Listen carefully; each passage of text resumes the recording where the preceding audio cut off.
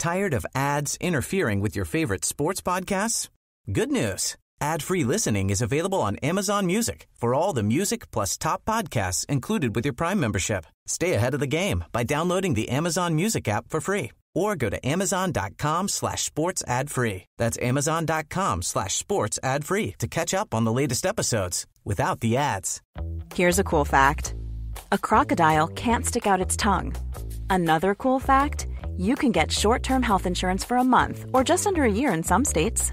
United Healthcare short-term insurance plans are designed for people who are between jobs, coming off their parents' plan, or turning a side hustle into a full-time gig. Underwritten by Golden Rule Insurance Company, they offer flexible, budget-friendly coverage with access to a nationwide network of doctors and hospitals. Get more cool facts about United Healthcare short-term plans at uh1.com.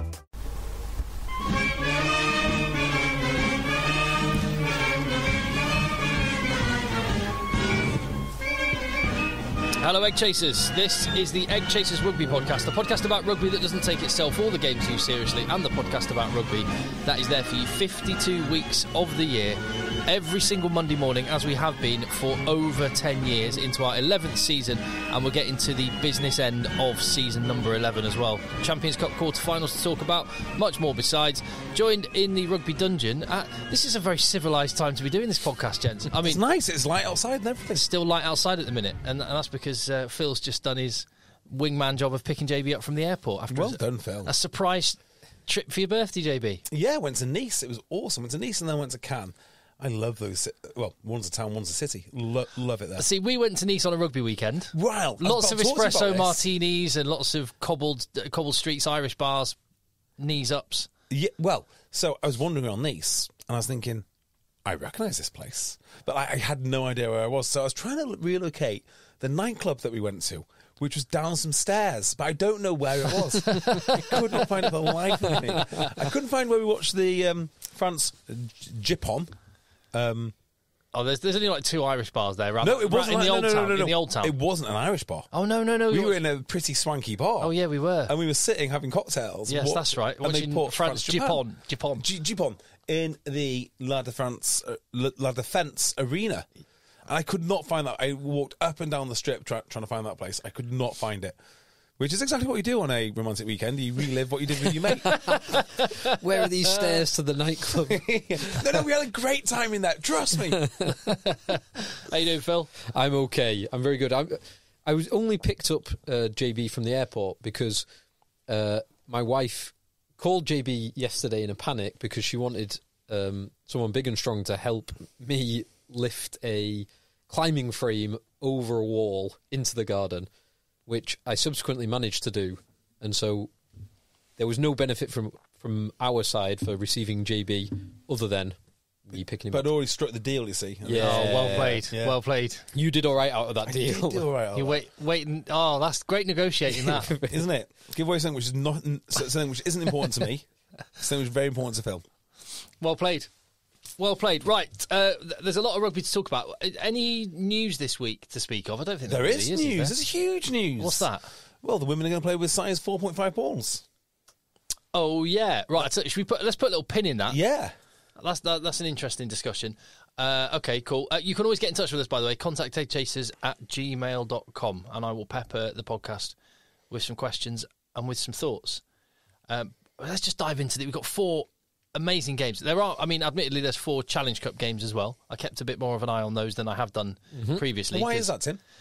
Because last weekend, for example, there was 8 Champions Cup matches. How can you watch any more than 8 games? Correct. Yeah, okay, in one weekend? Fair. Oh, it's not because you got just because the rugby is on. Oh, not because you care about the the lunchtime kickoffs were there was no Champions Cup games at 12:30 p.m. Well, just before we get into the games, can I just raise some not concerns, but I'd like to know your opinions. Do you think it works better to have 1 game Friday night, 2 games on Saturday, then 1 game on Sunday, or 2 Saturday, 2 Sunday, or like they did it this weekend? I do like a Friday night kickoff if you're going to have 4 games. I do as well.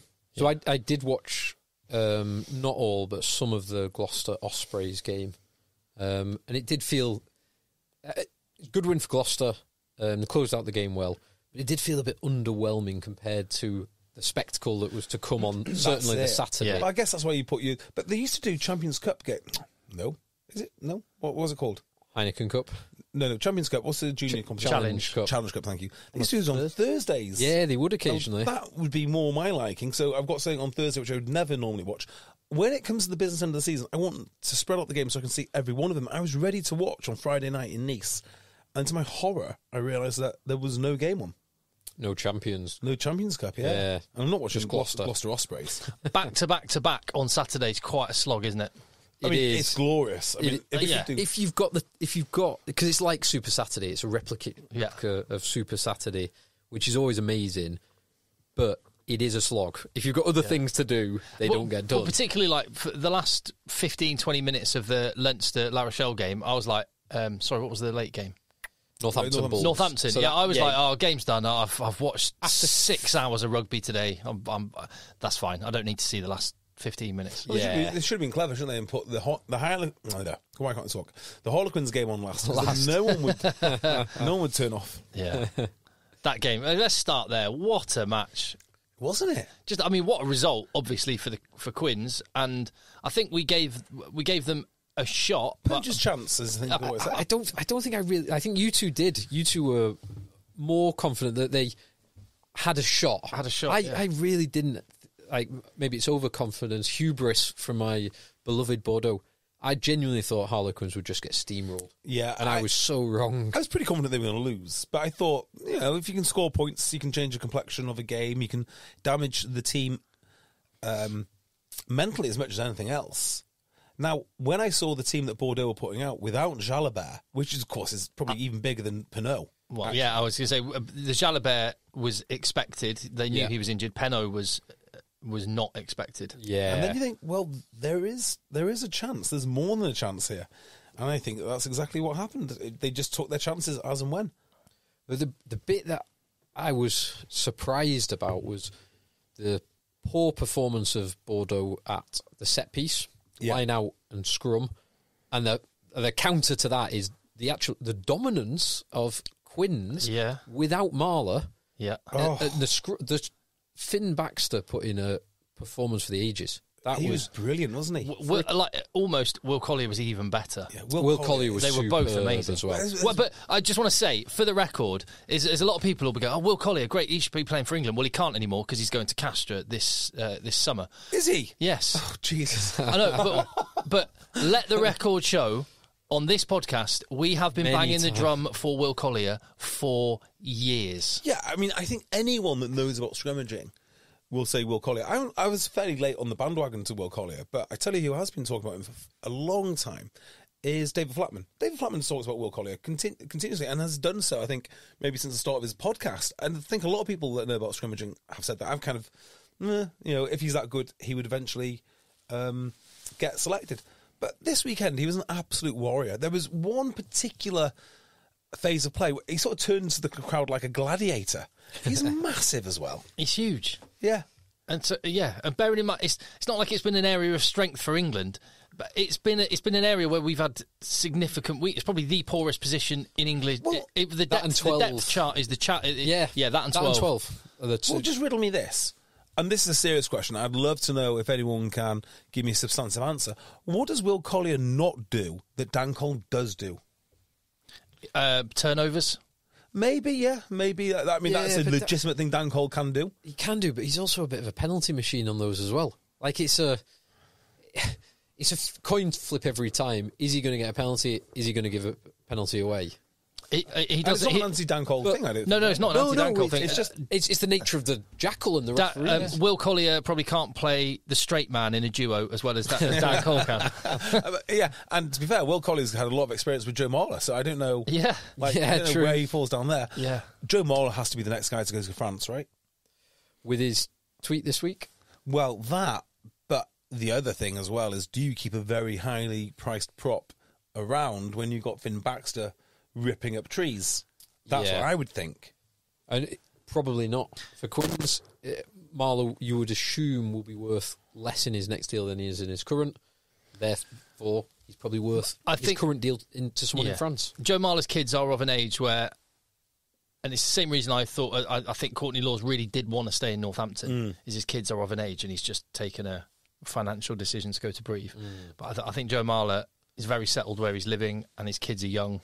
I think he'll desperately want to stay, even if it means he takes quite a chunk less money. I just think, I think he's gonna. I think if I was Quins, you've got to put sentiment to one side and club loyalty, because it's a professional sport now with a salary cap, and it's a difficult one because I think not only has Joe Marler been a great Harlequin, he's probably been one of the. He's probably is at some point an England great. You know, he's a maybe not great, but a seriously talented player for this generation. I think Quins will get to keep him, and I think he'll accept a lot less cash. I think he'll accept a lot less cash. I mean, if they do, which is ideal. It's perfect, isn't it? Well, we did when we were.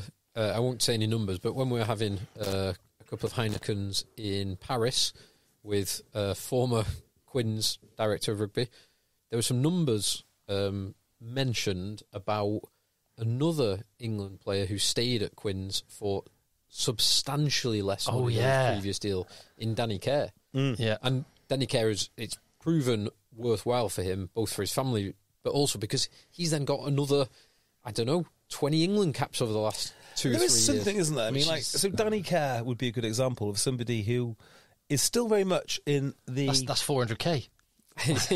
Yeah.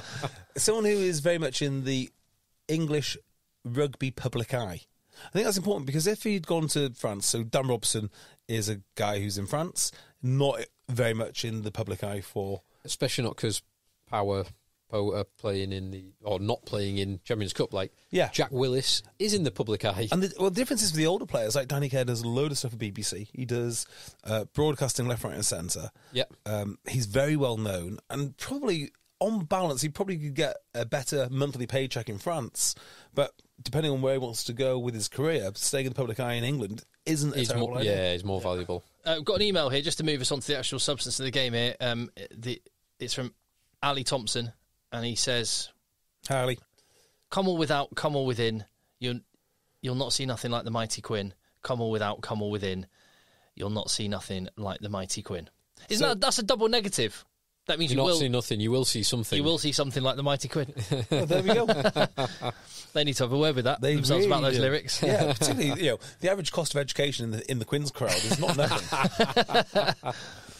So, and by the way, not nothing is a double negative. That's how you use it, boys. It's definitely something. This game then, wild. It was nuts, because both teams they could do. They both scored pushover tries at various different points, but oh my god, some of the tries from both teams, like one or both of Will Porter's try, Deportier's try, the Biel Barry try, the pick up off his laces. Oh, yeah. The Boros try. Wow. Boros to get to the point where he scores the try. Just the whole thing. The Tyrone Green try. It was just, I've never seen anything like it. I think of that level to be scoring those tries frequently. Yeah. It was the ability of both teams to identify space and numbers consistently and not really worry about where they played from. Particularly Quins, if Quins are moving the ball, they're moving it for a reason. It is not empty-headed width for width's sake. I would just caveat it with this, though. I think the game was won probably in the first half when Quins realised that the Bordeaux pack was terrible. In fact, they were borderline disgraceful. So the problem that they had, you mentioned the scrimmaging, which is undoubtedly a problem, but teams sometimes lose scrums, that's fine. The line out, which is never acceptable.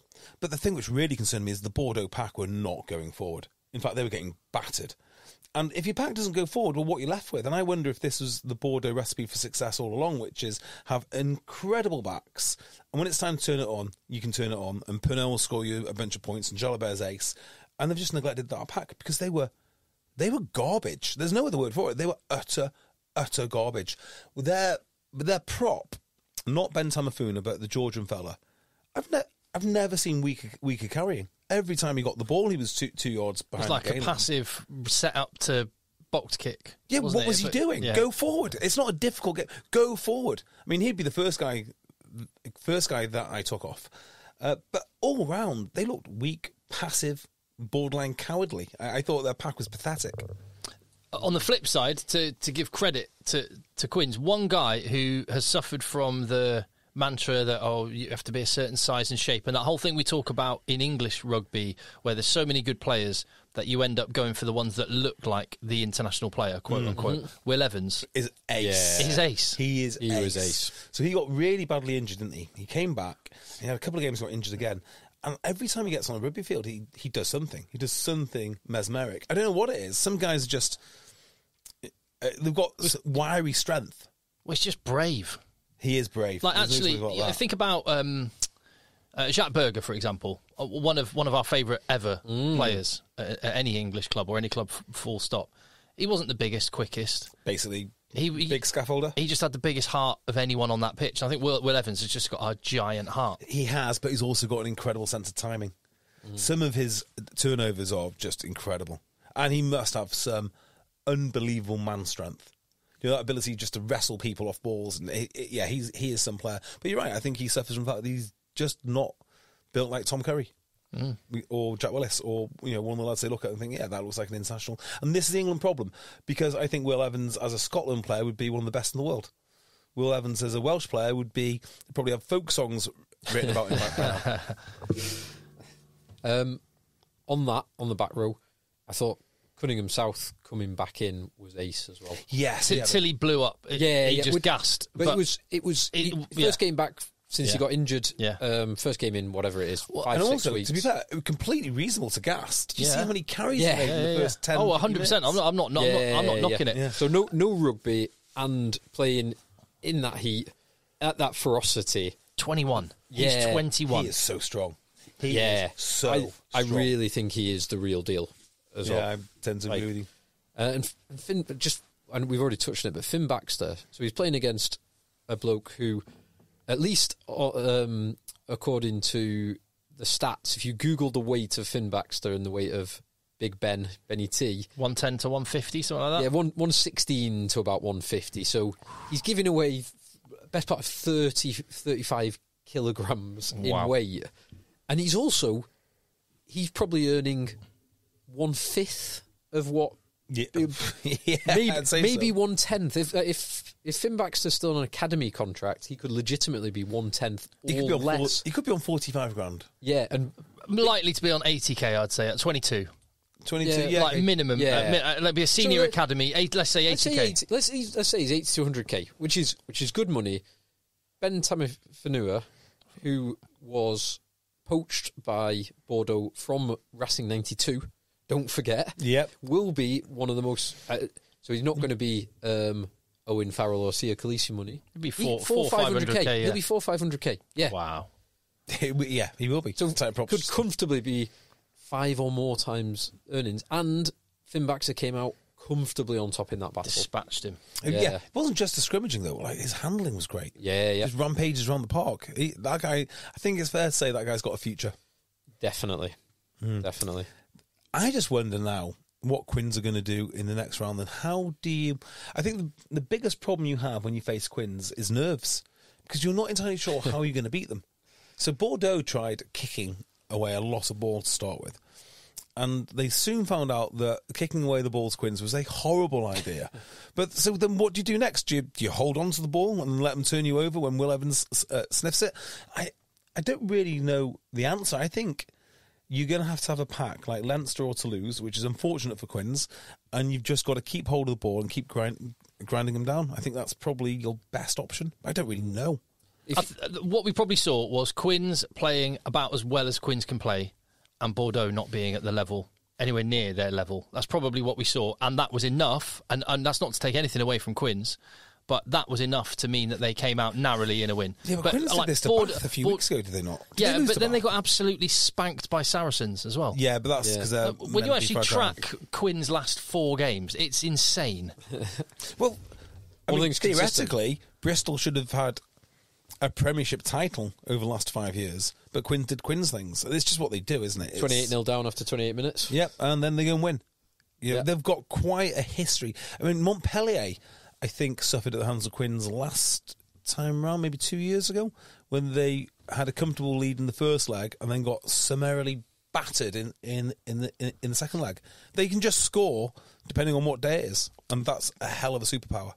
I'd say there's an equal amount of QUINS went and won that, and all they've got to do exactly the same against Toulouse. Just roll the dice, have a go, go out on your feet, swinging. Scoring twice early doors makes all the difference, doesn't it? Because it makes everybody doubt themselves. It makes fly halves think, is this the right strategy?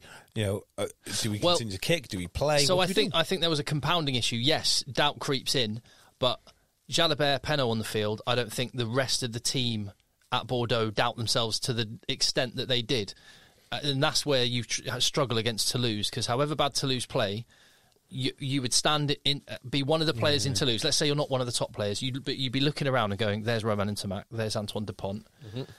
But the irony of this is... There's Malvaca and... I totally agree with you. and Jack Willis. It's the red... It's, what do you call it? The Red Baron effect. You paint the aeroplane red so everyone can see that the best guy is still in the fight. Seeing those guys that you mentioned would make a difference if they weren't scoring. But they were scoring. They were scoring for fun. But I think the doubt, because I think what we can say is, and this is, again, to take nothing away from QUINS, Bordeaux were poor by their standards. They were very poor. No, the backs were good. That's not fair. Certain... No. Their 10 had an absolute stinker. I think that's because of the pack. Was horrendous. It could well be because of the pack. They scored some wonder tries from the backs. Jalabert behind that pack playing the same would have done a lot better than Garcia did. He was great last week. Yeah, he was dreadful. Yeah, he was a tough. He got Shepherd's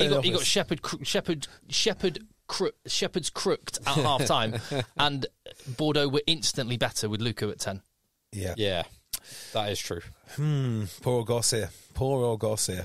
Tough day at the office, as you said. Fair play to QUINS, though.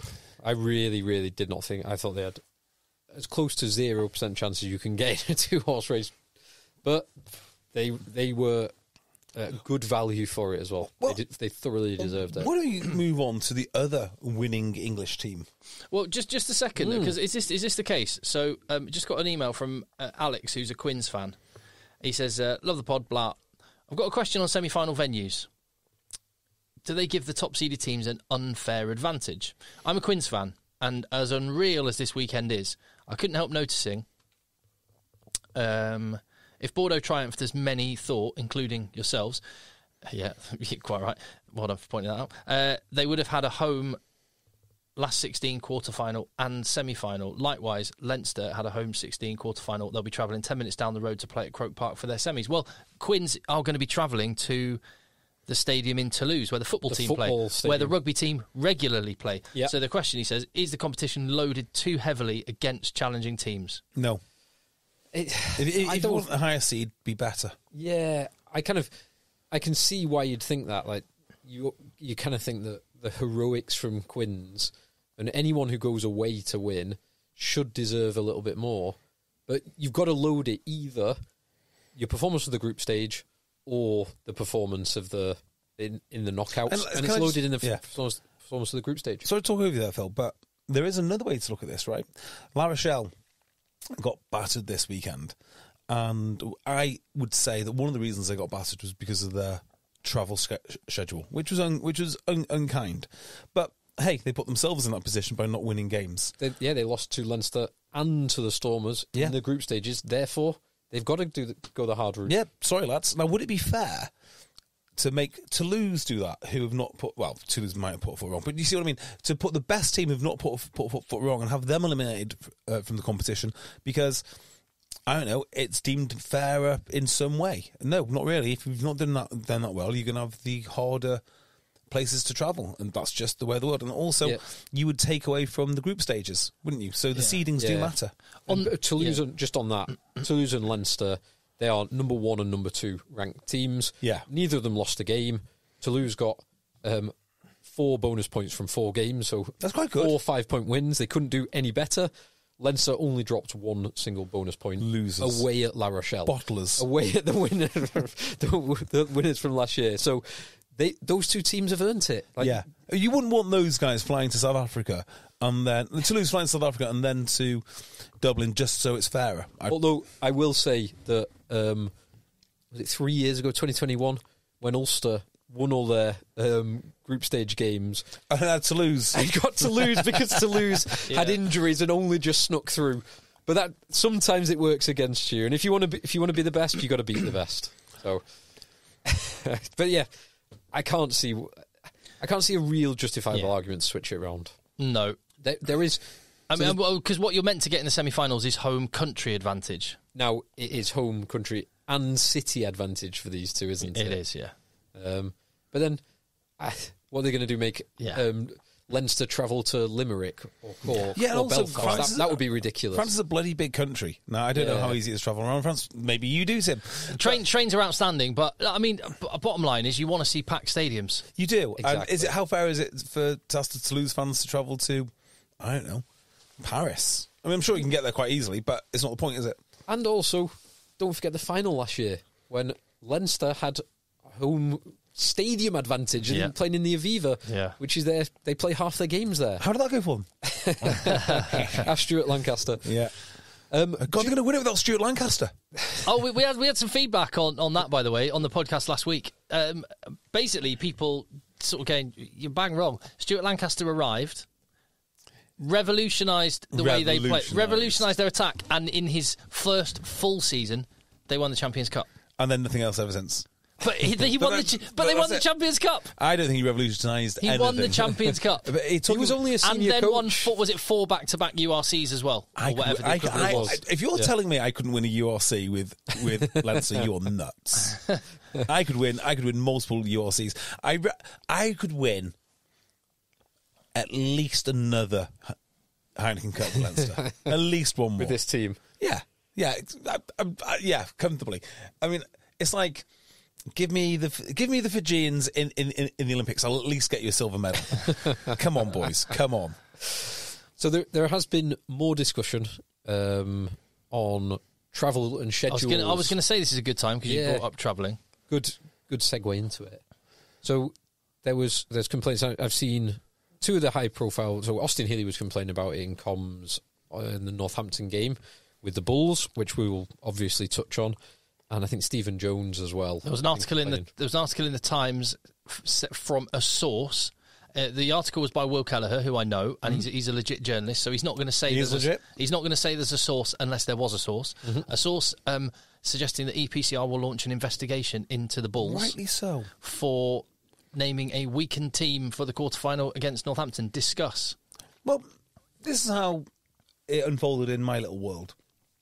I looked at the teams on Friday when they were released, and I had in the back of my mind, because I'm no URC fan, I don't really know the teams, but we had the discussion of, like, Northampton are really good, they can score points, I'm liking their backline. And I think, as you, Tim, pointed out, hang on a minute, the Bulls are pretty good. Listen to all these players, like, bloody hell, actually. The backline with Billy LaRue and Kanan Moody and Kurt Learanza and Johan Goosen and Ambrose Papier. David Creel's pretty handy in the centre. Yeah, that is a serious backline. So I opened up my Ultimate Rugby app. Now I'm really torn. Is it Ultimate Rugby that's wrong? It's not been the first time. Is it me? Do I not know my franchises? Did Tim get it wrong on the podcast? I don't know. Because I read this back and I was like, well, who are these people? Like, none of them, I don't recognise any of them. And it was just a bit of a problem. Now, elaborating on that, what is the point in the Bulls if they're not taking the European Cup seriously? I understand that you could be in the top 14 like Leon, and you could be fighting relegation, and you just need to stay in the top 14 because that is your bread and butter. The Bulls are not in that situation. The Bulls will be in the URC no matter what. They'll have a share of the revenue no matter what, yada, yada, yada, yada. This should be the pinnacle of what they want to achieve. I'm glad you've drawn an equivalence, because the initial thing, or glad you've at least made your argument there, because the obvious thing to say when there's been this uproar and people speaking out against the Bulls this week is, where was the complaints last week when Leon sent a pants team to Pretoria to play the Bulls? And you've just said they're battling for relegation in the top 14. And we did complain about it. Oh yeah, we did. But also said there was no articles in newspapers. There was no talk of an EPCR investigation. Same goes. What about the teams that sent absolutely bobbins teams in the pool stages? When I was working last year, was it last year or the year before, on the Champions Cup, Gloucester sent a legit C team to Leinster. Yeah. And there was no EPCR investigation. So I guess the obvious thing to say is, Why is there an uproar now about this? I think two reasons. One, the Bulls have no reason to forfeit this, really. Zero reason. Really? Well, you can give me that in a second. I'll give you an argument. I can't remember the second reason because it's just... Sorry. So, were you going to say it was top 14 relegation top 14. thing, Leon? Oh, yeah, no, sorry. The other one was it's one of the biggest weekends in the rugby calendar, isn't it? The quarterfinals it's a are more huge weekend. Quarterfinals are more special than pools, especially if Gloucester have to go to, I can't remember the fixtures, but if they're going to Leinster and say one other higher seed than them, let's just say, I don't know, La Rochelle or Toulouse or sort of one of those teams, or Bordeaux, then they've not got much chance. So you can't really blame them. No. I will say this. Sale Sharks did it the right way back in the day. So Steve Diamond would fight like mad not to get relegated one season. And the next season, because he just avoided relegation, he's got a few more games which he can play with, he would usually get 7th place. And that was enough for a Champions Cup spot. And then next season, they would play in the Champions Cup. And then the same thing would happen. They would decline because of the rigours of the tournament. So it's a real thing. But even Sale, right, when they knew they had an uphill battle, because they had to be fit every single week. Remember when Toulon came to town and they put out the absolute best team that they could, two games running, despite not having a chance and despite knowing that next year they could get relegated. Because what is the point in trying so hard last season to get to a competition which you're going to throw away? That competition is special, and I don't know why the Bulls did it, really. Let me make the argument. Please do. For Jake White. So, and it's worth looking back at the last few weeks to just get a sense of where the Bulls are at. So it was on the 23rd of March, 23rd of March, they played away at Dragons, and then they followed it up the following week with a game, away to Leinster. Mm-hmm. So presumably they stayed in the UK for that period of time. Yeah. Travelled back on the 30th of March. Anyway, then they had a game in the Champions Cup the following weekend. Wait. Who did they play 30th of March, Tim? Yeah. They played Leinster away. Oh, so was it Dragons, Leinster, travelled back. Dragons, Leinster, travelled back, played Leon at home. That was on the Saturday. They had to wait until the games were finished on the Sunday before they knew who their opponent was. Okay. At which point they could then book flights and things. Mm-hmm. And they then travelled for this game in Northampton. In about 4 days' time, they play against Munster in Pretoria, which is an enormous game in the context of the URC and the battle for home semi-final spots. And then they play 2 games at home. Then they would be back for Champions Cup semi-final had they beaten Northampton. Okay. So when you actually look, it's fine. One thing flying from Manchester to Nice, as you have done this weekend. Yeah, a couple of hours, and a 12-hour trip both ways. All of the logistical dramas in that. I think there is a fair argument. I don't think Bulls wanted to do this. No, I agree. But they definitely didn't want to do it. I think when you actually just look at last week they were in Pretoria. This week they'd be in Northampton. Next week they'd be back in Pretoria playing against Munster. That in itself is mammoth. Well, a mammoth challenge. But that's not just in isolation. Then there are games either side of that before and after, and the consequence could be they went bird in the hand, 2 in the bush. We have to beat Munster. We'd like to beat Northampton. We might end up shit in the bed and losing both. We'd rather just go all in on one, which is exactly what Leon did last week. Yeah, for the same reason. So you saying that the URC league, there's no relegation? No, there's still home semi-final spots, which is massive. When you have to travel 12,000 miles for a game. I'm not going to say that Leon being relegated from top 14 is an existential threat to their club, because it's not that big, but it's bloody big. You know, it's a serious it's problem. Huge. Right? Bulls do not have that threat. So that's the first thing I'll say. Second thing is, if I'm looking at that schedule and I'm looking at such terrifying fixtures as Dragons away, I might look at rotating my squad in a slightly different way. Particularly if I think, Leinster, we're going to win that one. Maybe we are, maybe we're not. Jake White said it's important to rotate your squad, and I agree with him. And he's just dropped the ball here. He's thrown away a golden opportunity for the Bulls. I do not even see what the point of the Bulls is if they're not in the European Cup quarters and challenge. Why not throw away the group games? So South African teams haven't got the 25, 30-year history that we have as fans. But they know what they signed up for. Yeah, I know, but did Jake White sign up for this, or did the South African Union sign them up for this? Let me say, Jake White is nothing but an employee. And Jake White's job is to win 2 competitions. Now, you might say, actually, he just go and win the one. I disagree. I think it's the pinnacle. The European Cup is the pinnacle of Northern Hemisphere rugby. If you want to prove yourself to be the best, and they don't have any history with it. So, then in that case they should never have signed up for it. Well, but by the same token, you could make the same argument for Leon. To be fair, yeah, exactly. Leon, get out of the competition. Gloucester last year, bugger off and don't play the game. There's a few things going on here. One, they expanded the number of teams in this year's in the competition. They've crowbarred in they've crowbarred in a round of 16 and a quarter final back to back, and that is the biggest elephant in the room here. Round of 16 and quarter final back to back. Whilst I love watching my rugby and love there being 2 weekends completely jam-packed with rugby, logistically, from a fan's perspective, from a player's perspective, it is ridiculous. God, the penny's just dropped. I've got it. Are you playing to your South African base? Because I've seen our inbox at the moment, and there's a lot of very, very ardent. You've grown a huge South African following. Are you appealing to your base? No, EPCR. As I've just said, let's focus it in on this. I've talked about Leon. I've talked about Gloucester last year. I've talked about. As you said, Steve Diamond did it a bunch of times with Sale Sharks. Just waved the white flag before the game was played. He never did that, and that was my point, because they wanted to be there.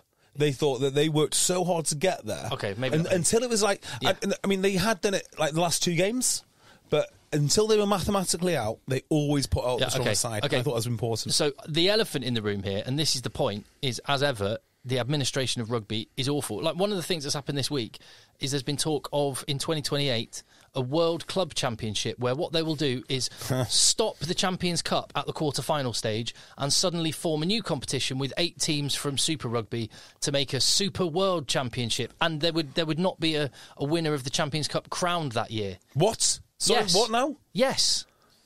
I miss that genius idea. Crazy. Well, so that's what they're going to be doing in 2028. Huh?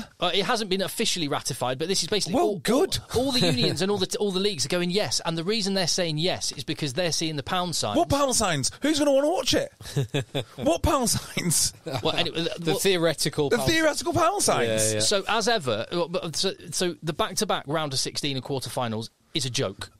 It's a joke.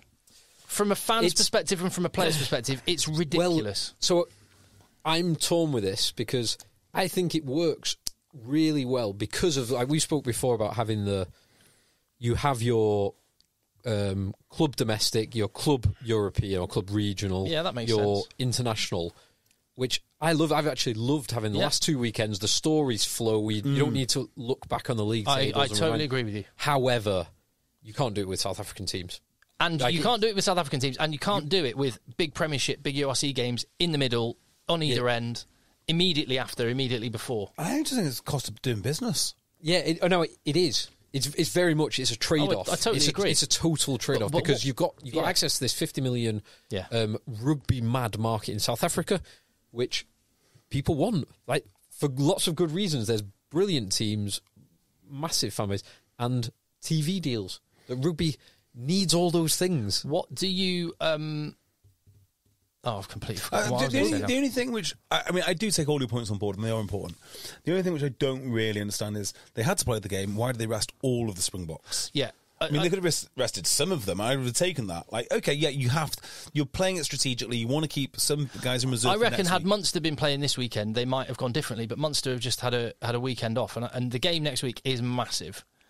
And I think there might be an element of, hold on, Munster are just going to be sitting up, putting their feet up while we're travelling for 24,000 miles. But the Bulls could have beaten Northampton, and that is massive. Yeah, no, I mean, you look at a full-strength Bulls team, and you think that could be the favourite here.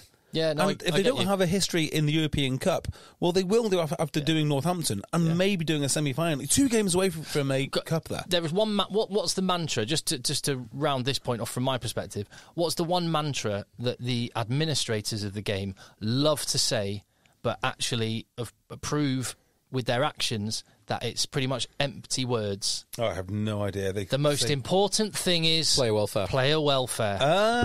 Good old player welfare. No, cash. And that's why EPCR are upset, because they've been hoisted by their own petard. The greed. It is cash, though. I mean, like the most important. Well, at least if they should be honest, say the most important thing is cash. Yeah. That's why we're annoyed at the Bulls. Well, the most important thing is cash. Well, I mean, if there's going to be a comforting side, I don't mind if they say that. There's going to be a comforting side of this story.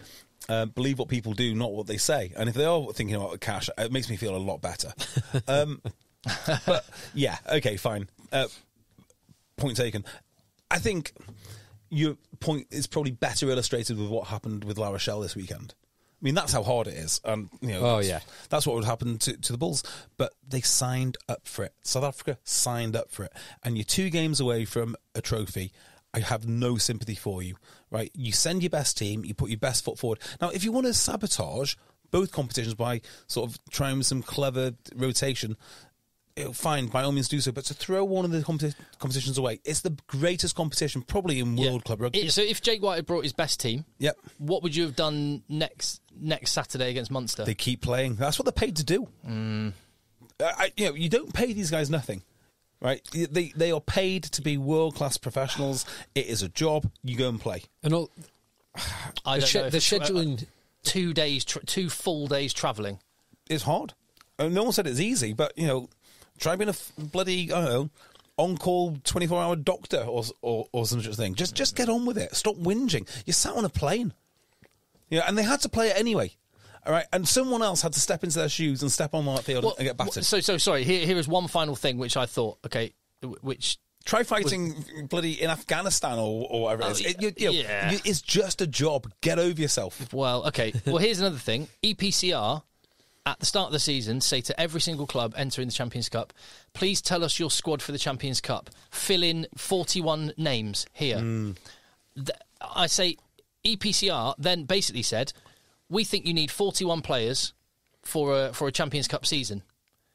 And you cannot then complain about what 23 players appear in a team. So if EPCR think it's so important to have the high quality of players for every single match, this is so important, give them 28 names. Yeah, maybe. Yeah. Let's see. And then teams cannot do this. So I was going to go the other way with that. I thought you were going to say give South Africans 5 extra names. No. Just so they can... I was saying, actually, again, judge you on your actions, not what you say. EPCR say, give us 41 names, and then whinge about which players you put out on the pitch from those 41. It was in EPCR's control about how strong or how weak teams could be. And this has happened many, many times before. But there is also an element of, you give people leeway, and they then take the piss. I don't think I don't think in a million years that the organisers thought that someone's going to get to the quarterfinals of the world's greatest club competition and throw it away. People have done it. Well, in the quarterfinals, maybe not in the quarterfinals, but we haven't had South African teams in the quarterfinals. Yeah. Well, I mean, if that's how South Africans behave, maybe we don't want them. Well, I think what Phil just said to wrap it up is you cannot have this schedule with South African teams and expect it to work. Yeah, you've got to have a break.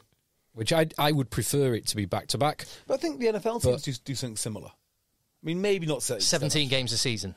Yeah, it isn't the same extent. But look, they had a game against Lyon, which wasn't that difficult. They played the Dragons, for God's sake. So, who cares? The URC is not as tough a league. They don't have relegation.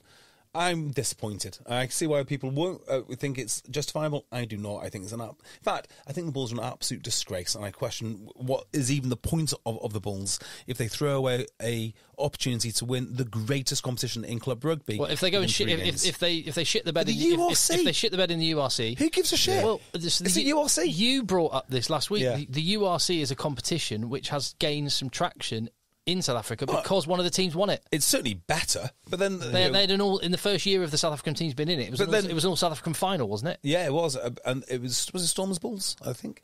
But then I think the same Sharks, maybe. Yeah, same would apply if they won the European Cup. They could have made history, couldn't they? As the first South African team to do all the big European teams and had. They could have been legends, but they decided to throw it away because they're cowards. They're absolute cowards. They're pathetic. One final point that's perhaps not quite that strong, but is against the Bulls and the way that they've done it, would be, remember in 2020, I think it was 2020, must have been, COVID lockdowns, some of the insane lockdowns, where the Argentina team, because of the quarantines getting into, I think it was Australia that they played. Yeah. They won in New Zealand. Well, they beat New Zealand for the first time, but I seem to remember the game actually being played in Australia. But they beat New Zealand for the first time.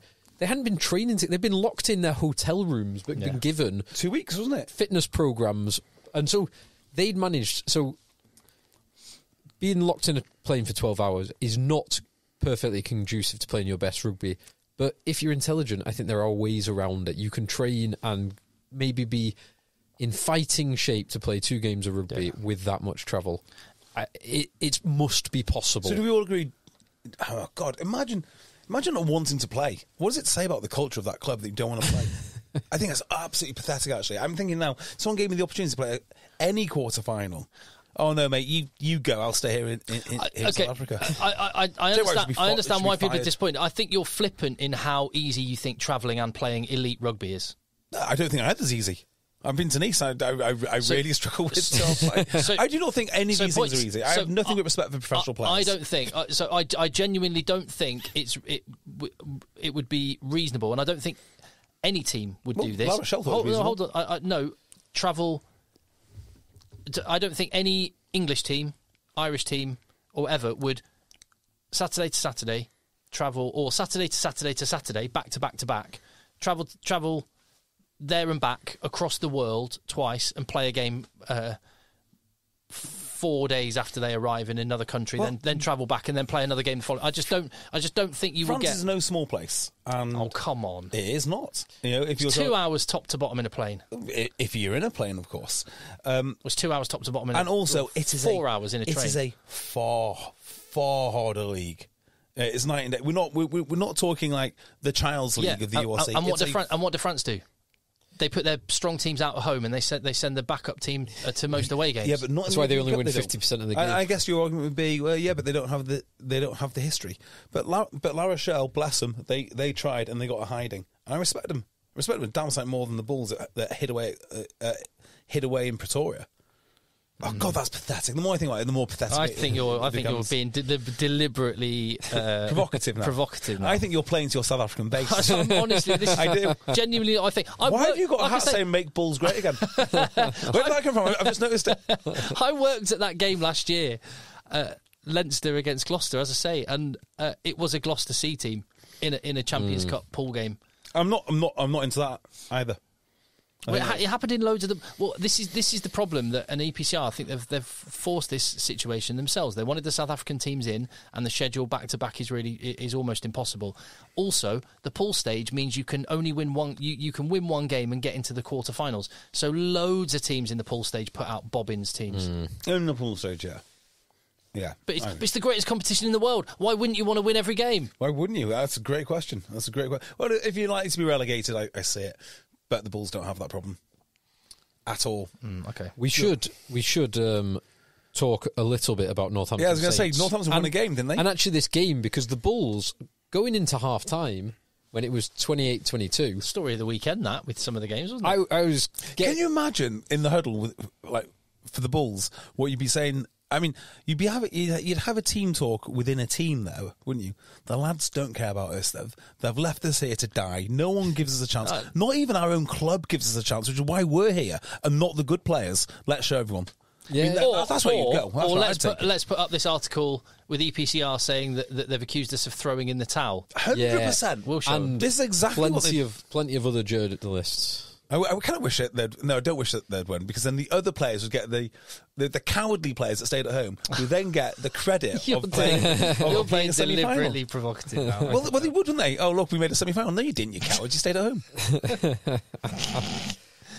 They didn't play brilliant in the first half, but they stayed in the fight, and then it just all got away from them remarkably quickly in the second half. Well, there does seem to be a little bit of a trend in this, because every game other than the Harlequins game, which was an absolute ding-dong from start to finish, seemed to be relatively competitive up until half-time. When one team breaks, they really break. Yeah. That is the story of the weekend, actually. Just the sheer number of points that were scored on La Rochelle, Bulls and Exeter once they broke. It was then a free-for-all feeding frenzy. Yeah. And this could be down to inexperience, because Bulls, inexperienced team, and inexperienced in this competition, and Exeter, a very inexperienced team. La Rochelle, though, yeah, they are not inexperienced. But, you can't expect to travel like that, can you? Just it's inhumane. That was as good as I've seen Leinster play. We can come on to that in a minute. But Northampton, it's hard to judge, but from what I saw, just awesome attack. It's so good to watch. It was good having Austin Healy in comms on this. He was very good, because he was picking up things, as he always is. But he sees particularly the backline moves slightly differently, and some of the pointers, like the repeat plays with different outcomes, which I particularly love that, like. He did talk about a lot. He talked about that with Vesti, and then you had the 9 to 10 or 12, because it different, with 9 looping around the back, and then you either have the inside or the outside option, and running identical plays multiple times and hitting different men, and sometimes it gets red, sometimes it creates beautiful tries. Yeah. I'm not sure I like Freeman playing at 13. He's awesome. It allows you to get just more speedsters on the pitch in one regard. Well, there is this, but it just clouds the England picture some more, doesn't it? Because England do not need another 13. They need clarity on the wings. Yeah, and I think they've got that on the wings. I think Freeman and Faye Weboso are the two boys. They're 1 and 2 on the wings, 11 and 14. Do you know what, if you will? I think you just kind of crystallised like English rugby. Like it's interesting. Well, actually, English and Irish rugby versus French. When you look at Leinster, Northampton, Toulouse, the best attacking teams in their respective countries, and the way you just described Northampton, they have shapes and patterns that they run, and they can hit different options. Yes, and you put the decision making in Finn Smith's hands, and he's getting better and better. Yeah, and Mitchell's hands and as well. Mitchell as well. Yeah, 100%. But it's based around structure. There's always a structure. There's always a shape, and I think Leinster are exactly the same. Very much so. Very intricate. So. It's always a shape, always a structure. Yeah, they might hit different options. They might change it up. They might have a surprise every now and again. Whereas Toulouse, it's very different. They just kind of, I think they're much more in the moment and reactive. They actually just react to what is in front of them. When the picture changes, what they do changes. Yeah, they just it's just kind of random genius. Well, it's probably not random. There's probably a lot of coaching that goes into it, but genius. It's just there was a description of French rugby versus the rest of the world's rugby. I'm sure it was from one of the guests on Rugby Dungeon many years ago, who described it as most other nations, so England, Ireland, I think it Wales, was Benjamin Kaiser. Might have been Kaiser. Benjamin Kaiser. South Africa, particularly, they see rugby as a science, whereas French see rugby as an art. Yeah, it was Benjamin Kaiser. And it was in part talking about the strength and conditioning or historic kind of lack of it in France, which obviously they've very much got over that. Was this the same interview as people? Someone was saying something about the musculature in the French public in particular is not as defined as in the British public, because gym culture has not taken over, and they led on to talk about the rugby. It's not gym culture; it's led by the art of rugby, not the science of rugby. There's definitely that phrasing, but I can't recall the comparisons with the civilians. It might have been better. Some French teams are much more structured than others. And Bordeaux, when they're playing their best stuff, some of their backs moves are... Now, they can do both. They can do both. When they were playing their best stuff, which yesterday they were not. And Toulouse have shapes and structures that they go to at times, but they're at their very best when they all just react to what's happening. And what's frightening about them... Sorry, and because it's about Northampton. It's just quite interesting the way you describe Northampton. You're absolutely right. What I think what Toulouse uniquely do is when they make a line break, It's just that they just flood it, and all of a sudden it's a 4-on-1. How many times do you see a support runner just take an easy pass past the fullback to run in under the post? It's amazing. But Northampton, the structure, and so I think with the players that they've got, maybe they can be the English team that will bust out of that English mould and actually. Well, I think they're all because it's a young team as well. I mean, if you watch Mitchell play, he'll happily pick up the ball from the base of a ruck and run up and down the line looking for a gap. You're absolutely right about that's him. That's a weird thing. Yeah, you're right. Yeah, and there's a break he made second half on the blinds, on narrow blind side. Yeah, it actually came to nothing in the end. Yeah. But it was one of those where you're like, what on earth is he doing here? Oh, that's what he's doing. Yeah, you're right, actually. Well, not to quote Jacko Willink anytime soon, but discipline will set you free. And I think that's exactly what happens with structure. It's a structure that... Do you know another phrase from the Marines that was quite handy in CrossFit? What is it? Slow is smooth, smooth is fast. Yes. Is that from the Marines? I think it's from the Marines, yeah. Oh, I use that all the time. I like that. Yeah, it's very, very, very true. So well done, Northampton. Actually, one positive thing that we've commented on this at previous times this season as a marked change in Northampton from previous seasons. Their scrum was very good. About to mention Manny Iogun and Trevor Davidson and the reserves who came, and Waller obviously very experienced, but they were putting Bulls under all sorts of pressure. Davison, Collier, what were England worrying about with their tight head props? Exactly. Davison's been great, hasn't he? What have they been doing for the last few years? I blame. It does make you wonder, doesn't it? Yeah. So just back to Collier. Allegedly, I need to remember to talk about this. Allegedly, Rowntree was after him for years, but something just wasn't quite right. I blame, and I know I'm historically an Eddie Jones fan. I blame Eddie Jones because he went for the.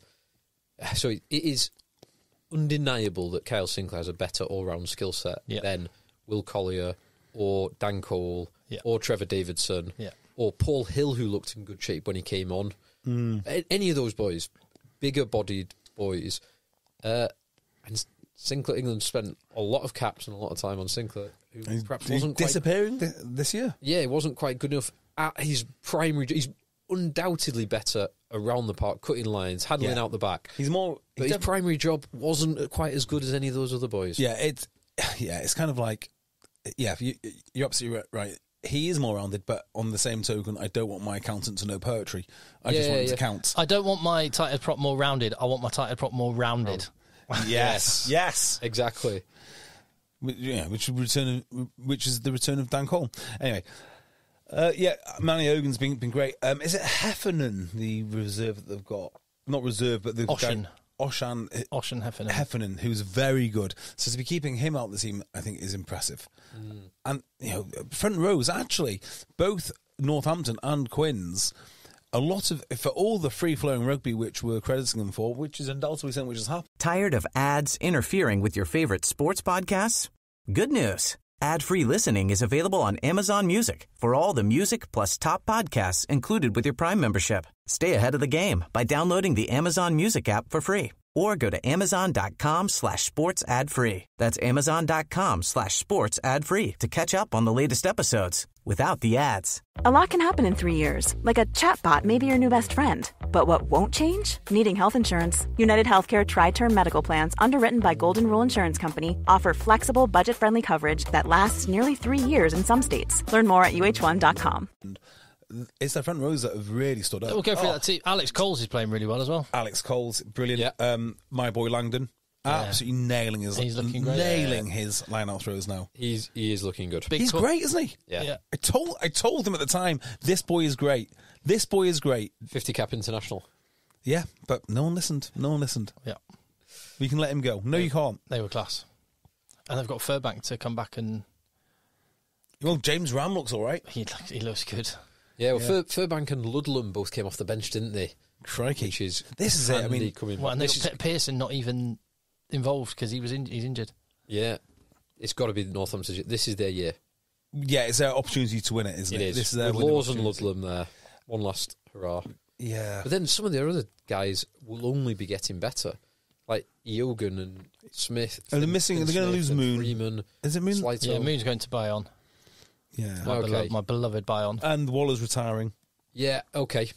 So, I think this is their window of opportunity. They've got to win now. Definitely. Shall we talk about Leinster? Because we were talking about free-flowing but structured rugby. That's Leinstertainment. I'll tell you what, that was good. Leinstertainment, very good. They were good. They were really good. That was as good as I've seen them. And I thought in the first half where they butchered a couple of tries, where James Lowe gets held up by, what was it? It might have been Hastoy from 3 yards out. Yeah, it was. You think maybe it's going to be lightning striking twice. They get a dangerous amount of, what was it, 13 or 14 or 17 points up at one point, much like last year, and then dangerous lead. And then La Rochelle points. Immediately scored. Yeah. So this is actually quite easy for me to work out. Otherwise, this could have been a nightmare. So my nightmare scenario is that Racing are still in the competition going into semis, and also Leinster are going into semis. This would be mind-blowingly poor. Leinster getting to semis now post Lancaster, as I mentioned before, is kind of a big deal. And it's just which storyline do I like more? Leinster being bottlers, which I'd like to keep for a couple more years going, or Lancaster being dreadful at his job. One of those two things. If I could have both of them, great. But I think I prefer Leinster not to go any further, and I just don't know how you beat them, because you're right, Tim. They looked sensational. I can't think of, unless you have another version of Leinster who's slightly better.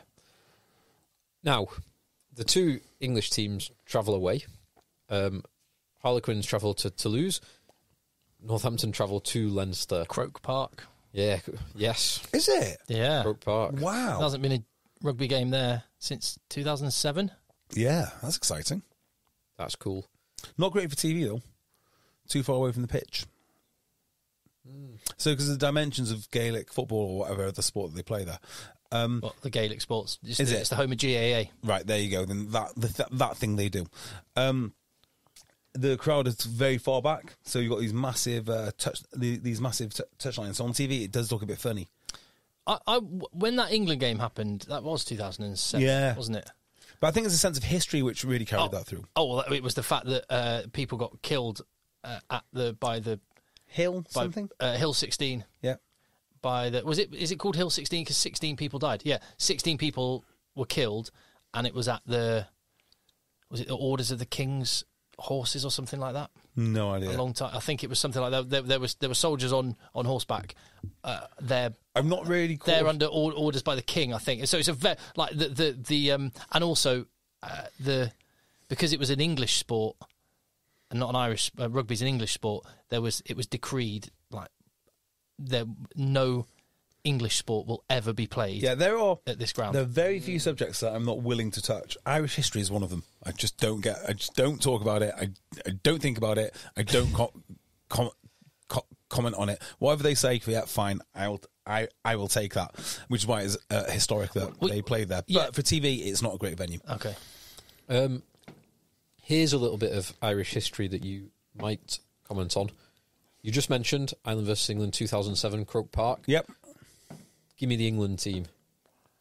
That was I'll tell you the scoreline. Actually, was it 2007? Did you say? 2007. It was a historic victory for Ireland, 43-13, a 30-point victory, marking England's worst defeat in the tournament up to that point. So basically, I'm thinking who would have been in the Six Martin Nations Corrie. 2007?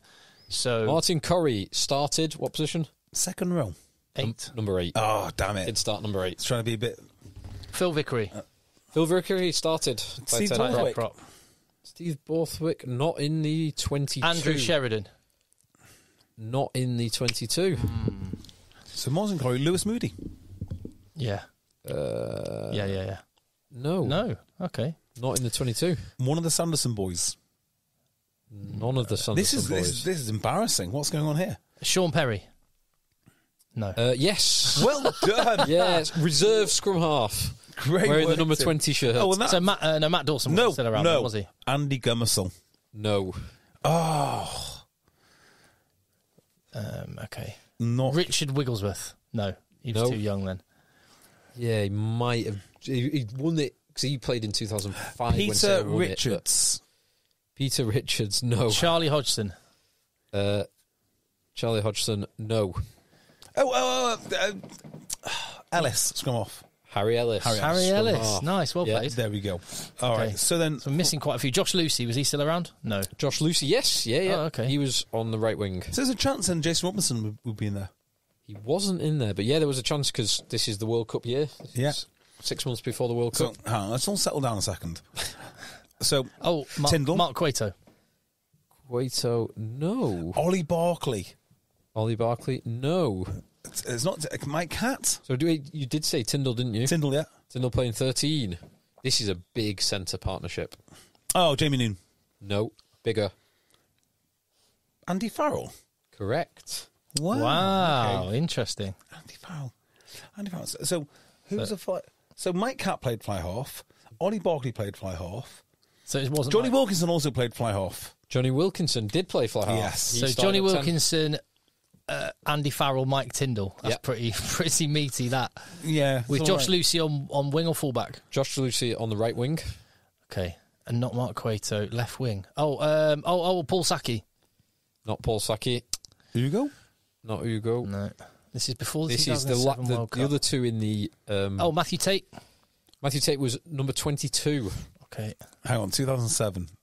Okay. So the other two... Ben Cohen. No. The other two in the so- back three are tough to get. We might be better moving on to... No, we are not moving on. James Simpson Daniel.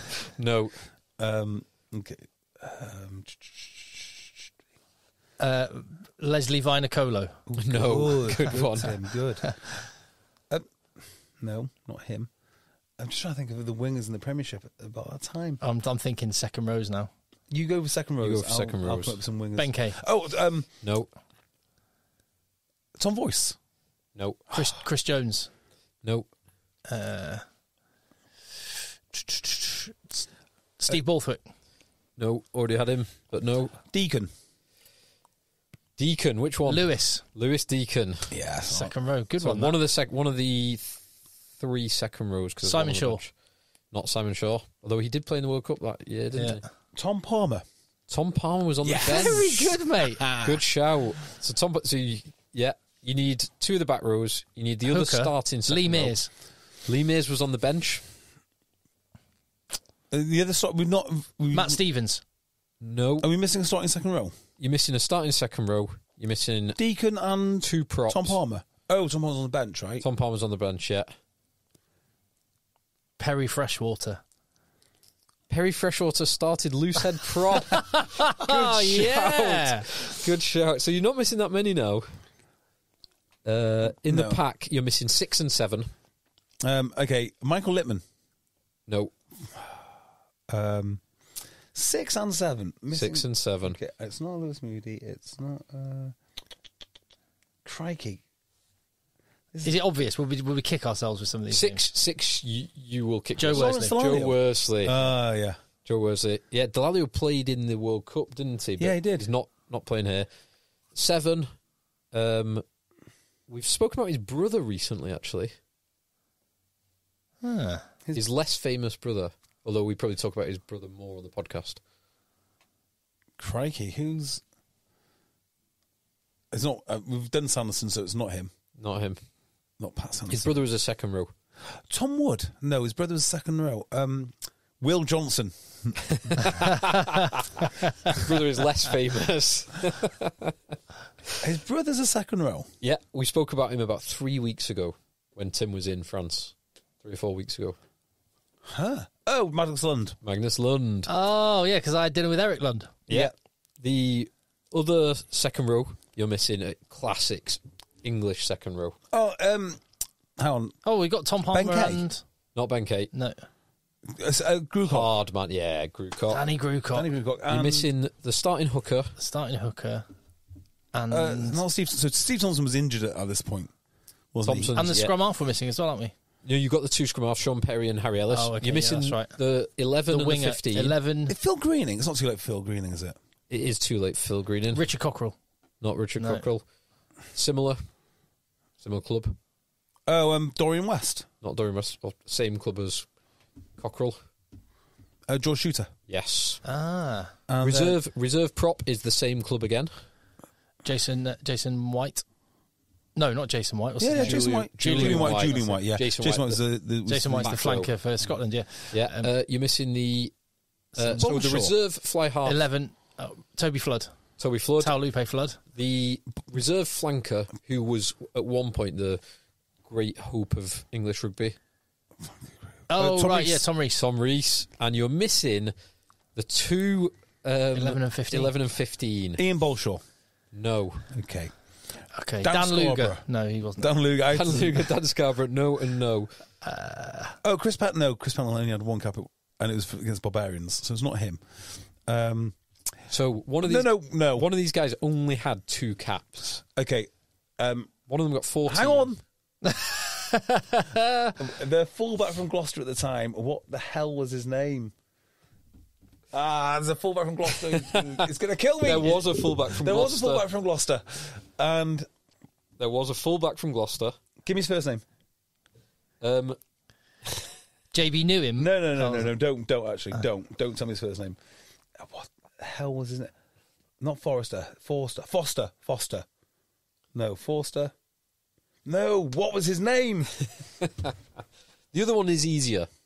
The other one got 14 caps for England. 14. 14, the other one. Right, so we've got the Very fullback from talented Gloucester who I'll finishing come. winger. James Forrester. No, that's No, the he's flanker. number 8. Yeah. James Forrester. Oh, for God's sake.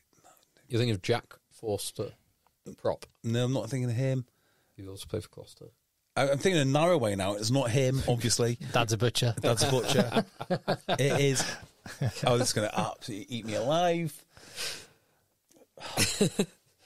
So, to get your juices flowing, Tell us what club. so the other winger, so you've got, the fullbacks from Gloucester, the other winger Miles Benjamin. played No. for multiple clubs and won a lot. Marlon Yard. No. Moreland Yard This didn't is win much. before Oh, Moreland yeah, Yard's yeah, time. it is, isn't it? Although he did play for He has got Quins. some accolades, though, but he hasn't won much. He did play for Quins. But I think he's more famous for the club he went to after Quins. Chris Ashton. No. Oh.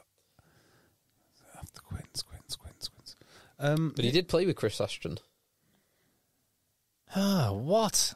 And he was not... I can tell there'll be people shouting at the, at the podcast now. He I grew up apologise. in this part of the world as well. He went to Lim High School. David Strettle. Strat. Yeah, he won loads. And he, Went to Claremont with Did he end up in Saracens? with Benders. Saracens. Yeah, he was at Saracens. In Yeah. 2 stints in Saracens. Yeah, 2 Right, stints at no, Saracens. who is this fullback? So fullback, 2 caps for England. James 131 appearances for Gloucester Narrow. between I 2004 know exactly who it is. and He's tall. 2013. He is. He's tall, about quite 6'3". rangy.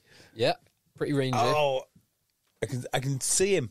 And do you know why I can see him as well? Because we had an article written about us in one of the papers, and it was him. His picture was above it, and I can't remember what the hell his name An was. article written about us. Yeah, like a podcast that you should listen to. Oh, it might have been. Was it different fullback? No, I think it is the same fullback. Gloucester. He was a one-club man that never played anywhere else. Played with Simpson. That played in that era with Simpson. Yeah, I know. You have to tell me, James. Hold on, I'm just gonna. Oh yes, you'll totally kick yourself. I think he's a teacher now. Is it James? Someone? He got injured. And I think he became a teacher. And he had director of sport, Yeah. Cheltenham College. Cheltenham College. He had a slightly receding hairline. Yeah, blondish hair. And wasn't letting it go. He didn't go in. There wasn't turkey hair. Wasn't a thing at that point, and he didn't go. He didn't shave it off. So, I can't remember what his first name. What's his first name? I want to say it's James. It's not James. It's not James. It's like not. I can't remember his first name, but I've looked it up and I know the surname. Is it now. Forstall? No. No, it's not an F. Oh God! His What's initials his- are OM. Oh, Shares a last name with a famous Gloucester number 8. Ollie. Say it. Ollie Morgan? Yes. Is it? Oh. Correct. So we use that to distract us from the potentially devastating nature of Irish politics. Yes, Or well Irish done. history. Well done. There we go. Ollie Um, Morgan. Oh, kill me. in the game, we've not really touched on Toulouse, Exeter. Exeter should be very proud of that first half performance. But they just, a couple of times in the first half, and then many, many times in the second half, they just were found wanting out wide. Toulouse managed to find so much space out wide. The context is important, as we've talked about before. Exeter are apparently £2.2 million under the English salary cap, which is significantly below the French salary cap. About a third of the French salary cap. Which Toulouse will be maxing out. Yes. And when you've got a team that Blair Kinghorn's done his job for the day, let's take him off and bring on Thomas Ramos. Let's take off Piato Malvaca and bring on Julien Marchand. It's just unreal. Yeah, and you've bring got off Rory Arnold and bring on Thibaut Flamont. Whereas who are we bringing on, Rob? Zach Wimbush, last year's Exeter University centre. It's incredible what they've done. To get to the last 8 in Europe is remarkable. It really is. And they should be very, very proud. And all those players will be better for that experience. Yeah. But for that performance, they need to be investigated by EPCR. No, joking. The fact that it was 17-16 at half-time is amazing. Absolutely remarkable. But let's just talk about the way Toulouse attack. It's just mesmerising, isn't it? Yeah. And it almost doesn't matter where Dupont is standing and Intermac is standing. They just, much like Bordeaux did when they pushed Luku out to 10, although with far less success, they just kind of know how to play. And kind of like Ulster did with Nathan Doak starting at fly half. Again, that was with much less success than Toulouse. They're just so good. And then you've got Costes in the centre. I really like. He looks class, doesn't he? That little chicken wing offload out the back to Malia, and he put in some nice hits again. And then obviously Peter Aki is dangerous. Obviously Lebel and Malia are phenomenally dangerous. And then the pack is just international after international after international. And all playing phenomenal rugby. They are built the right way. I know you don't want to see a Leinster-Toulouse final, but... yes, I do. Yes, I do. Oh, you do? I thought so. God, yeah. It's funny, because in the World Cup, the one final I didn't want to see was South Africa-New Zealand. Yeah. Because we've seen it. We know they're the best two teams. They've got all the... We've just seen it too many times. This, Leinster-Toulouse, they are the best teams for a reason. They have got the most trophies for a reason. And they're both playing just about the top of their game. I tell you what, it would be hard for me to support a team more than I'd support Toulouse. Do you think this could be the one? You're just going to pick them as your team as well? Why don't you just pick them as your team as well? I don't like them. Oh, is it Phil? Is it your beloved Bordeaux? It's your beloved Bordeaux, my beloved Bayonne, and your beloved Toulouse. Just own it, JB. Just be a glory hunter. Just do it. That really is a glory hunter. I don't really like supporting teams. Don't really like. What about your beloved Benetton? Have you just ghosted them now? Yeah, I'm not bothered. I do have to say though, now that Dean Budd's retired, exactly. So watching that game, that phenomenal game, Harlequins against Bordeaux, and I know I'm kind of notionally a Bordeaux fan. I found myself wanting Harlequins to win, just because I know the players so much. We watch them week in, week out. We are English rugby fans. There are many, many English rugby stars in that team. I feel a bit guilty for saying it, but I wanted QUINS to win. Turncoat. but fair. Yeah. But fair. Could we just talk about Jack Willis for a second? Because you already mentioned that the English Joe Marler tweeted that this rule has to go. After Bill Sweeney confirmed it will not go as part of the Bill Sweeney confirmed it will not go. We talked about this last week and we made our points clear. It was interesting, but that Joe Marler said that. But Jack Willis, that guy is great, isn't he? I don't. As an England fan, I'm completely torn because I love seeing him play for Toulouse. I want to see him play for England, but I also don't want to not see him playing for Toulouse. And he seems incredibly Toulousian, doesn't he? Well, he does. He has got better. Yeah. I love when a player is good, but then you put him in a surrounding with other immense players and he just becomes world class. And that's just what's happened here. Like he fits in so well. He's highly regarded. Well, yeah, it's awesome. I was thinking about that principle earlier in the weekend as well, because I was watching my other beloved team, Ulster, battle combatively in the first half and then get absolutely smashed in the second half by Clermont, and specifically Peseli Yato and Sowakula. Yeah, big Those boys. two were phenomenal. But I'm watching Stephen Kitsoff, double World Cup winner, player, one of the most important players on one of the best teams of all time, and kind of just looks average in that Ulster team. And sometimes it's the environment that you're in and the play, and sometimes just playing with lots and lots of the best players in the world makes you look really, really good. Well, let's just revisit this again in the context of Will Collier, because I think there's something interesting to be said here, which is maybe if you're just a component part of an excellent team, you can get away with just one thing. And that looks like exactly what's happened with Kitsoff. Maybe just England are not good enough to support the excellent ability of Will Collier scrimmaging with everything else. Because, when you got Peter Steph-Toy and just name everybody else. Not him. Quagga Smith. All Marlon and Etzebeth and Moster. Yeah. You just need to push hard going forward. And Che, Marks, Mbadambi. Yeah. Not bad, is it? Yeah. Not bad. You just need to push hard. And maybe in Ulster he needs to do things more than push hard, like hit rucks and carry ball and do things which he can do all those things, but compared to, say, Andrew Warwick or someone who's played the last few years, who is on, I don't know, a third or a quarter of what you aren't getting 4x. He's still a phenomenal player, but he's not enough of a difference maker to make he's a back good off to South investment. Africa, is he not? Yeah, he's going back to Stormers. Yeah. After 1 year. Christ, I bet he never thought. I never thought I'd hear those two compared. Andrew Warwick and Stephen Kitsoff. There you go. Number one jersey in Ulster. Yeah. Do you want to talk about the women and the balls that they're going to use? We need to talk about that. I did just remember there was a bit of news that we not touched on, which was TNT Sport. They've signed 2 deals recently that we've not spoken about. One was last week, where they have signed up for the Autumn Internationals for 2 years. Yeah. Which is interesting and good, I think. Although it's perhaps less accessible than Prime, because lots and lots of people have Prime. That was only 2 or 3 weeks after they announced. And the TNT app is unusable. Like, literally, for me, I can't use it. Well, I use it. Do you? Fine, yeah. We'll have to have a chat later about how you actually work the damn thing. BT Sport app was ace. The BT Sport app was good. Worked. So I use the Discovery Plus app.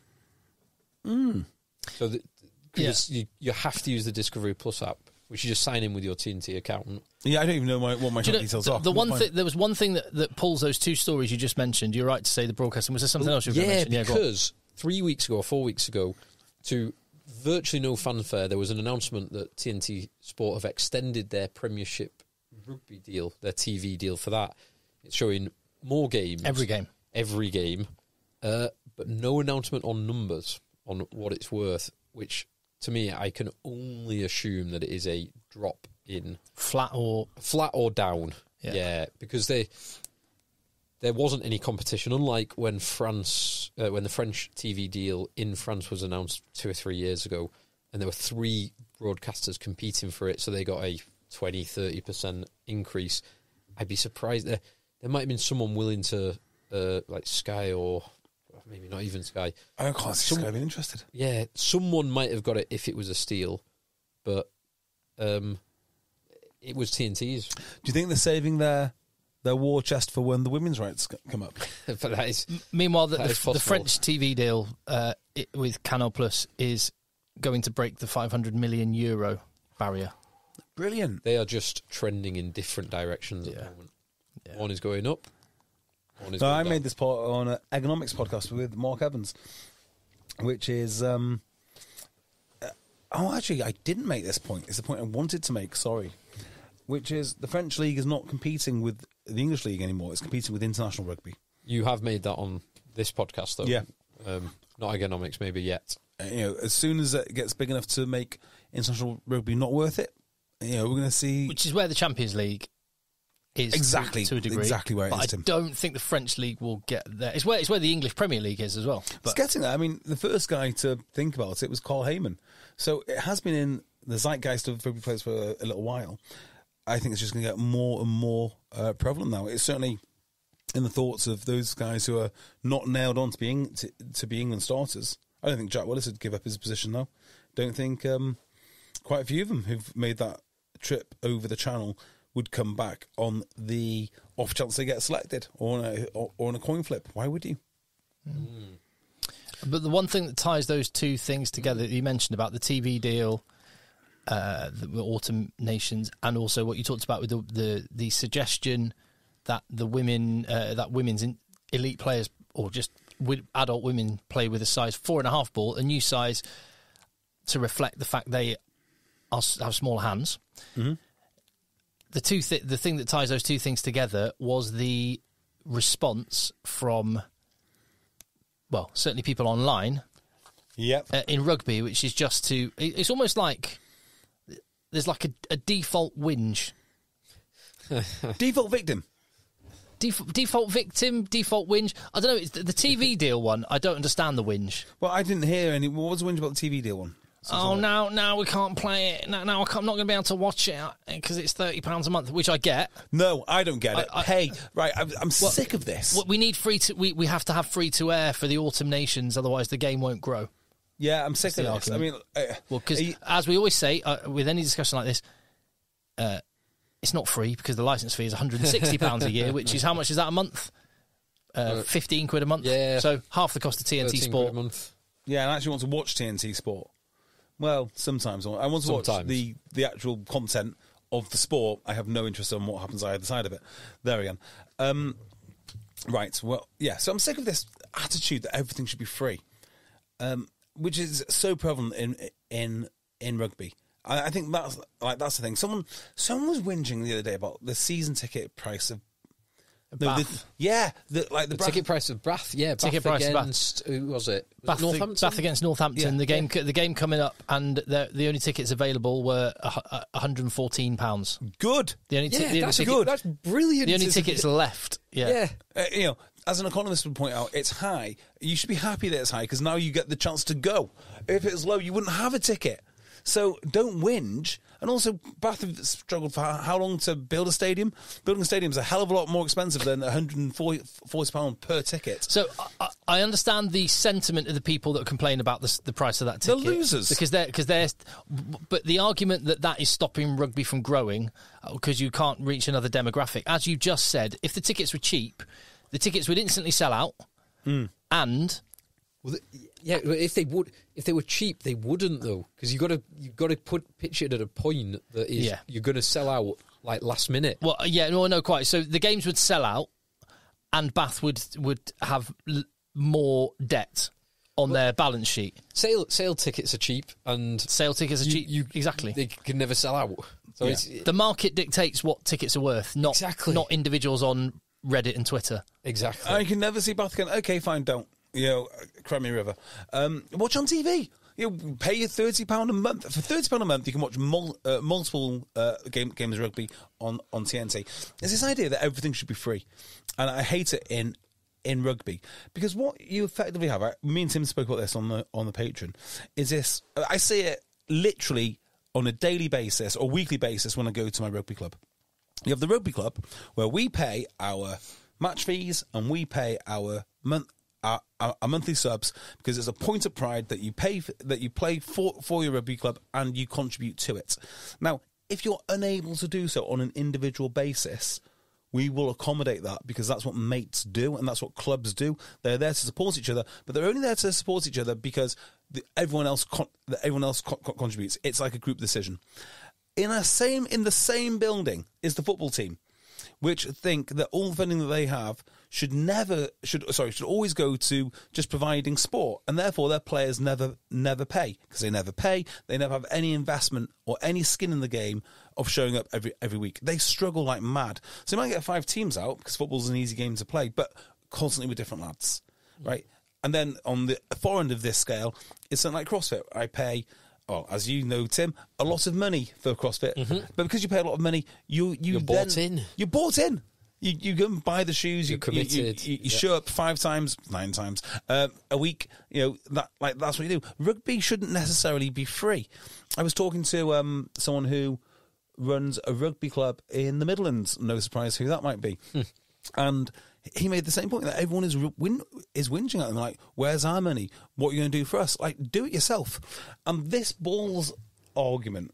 Let's talk about that. So the suggestion of creating a new size ball, 4.5, for adult women to play with. Yes. So I saw some accusations flying around like, well, it's hard enough for women to get rugby balls as it is, but size 4.5 balls in developing markets will, get this quote, prevent access. Now, what they mean is it's going to be a bit more expensive.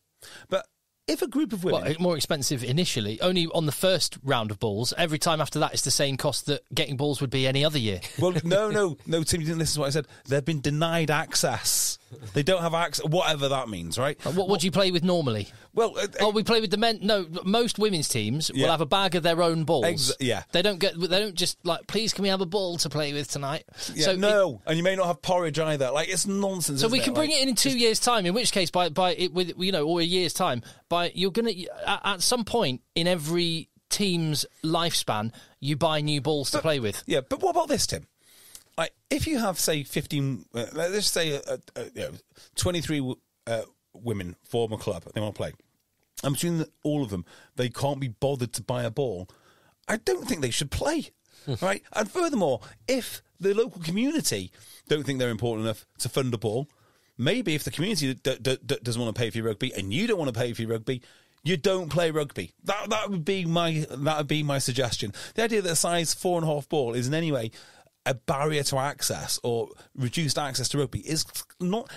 You've bothered building a field, I see, and erecting two posts, but sourcing a size 4.5 ball, that is beyond the pale. You simply can't do it. And also, if there were some short-term cash flow issues, which meant you couldn't purchase a rugby ball or a bag of rugby balls, then I'm sure that there would be, just think about it. I would think at the top level that the balls would be supplied. Yeah. And at lower community levels, I'm sure people wouldn't mind. Today, we've only got a size 5 balls. Is that okay? Yeah, of course. The level of victimhood that was brought into the responses to this story, it was just astounding. Yeah, and then someone says, why don't you cover women's rugby? Because of this. Well, this is why. Well, actually, that's not why from my perspective. But, it was Squidge. It was Squidge himself who called us out and said we should use our platform, quote unquote. We should use our platform to cover women's rugby. Now, from time to time, we do. I don't. And the point being, I do with size 4 balls because finally they're making some good decisions. Well, this is my perspective. There are X amount of hours in the day. I have children. I have work. Yeah. I have other commitments. I love my rugby, but there are so many hours in the day. At the point when I've watched every bit of rugby from the competitions that I already love, and I have nothing to do, then I will consider maybe watching something else and commenting on that. No, I don't think I would. I occasionally maybe World Cup final. Have you watched any of the Six Nations? No, I've not actually this year. I haven't either because there's been so much rugby on. Yeah, because it's never come to a time when there's no. I would normally now be watching rugby. There's no rugby, therefore I'll look for some alternative rugby. Like, for example, on Friday night I watched some of the Gloucester Ospreys game. Yeah. On Saturday morning I watched some of my beloved Hurricanes batter the Chiefs. Great game. I even watched a little bit of the... I can't remember which one I've watched so much rugby. Was it Rebels versus Pacifica? Anyway, but I'll watch it if it's on and it's accessible. It's not been on at the time when I've not been watching anything else. Are you saying you've been denied access to women's rugby? Maybe that is what I'm saying. Yeah. I would. That's not to not. So it's not knocking the sport. It's just I'm knocking the notion from Squidge that we are compelled. We should be compelled to use our platform. That was the phrase used. Now I know use our platform. Yeah, this is Tim again. YouTube beef now, YouTube rivals. No, not at all. No, not at all. He's very good at YouTube. I take umbrage with that phrase.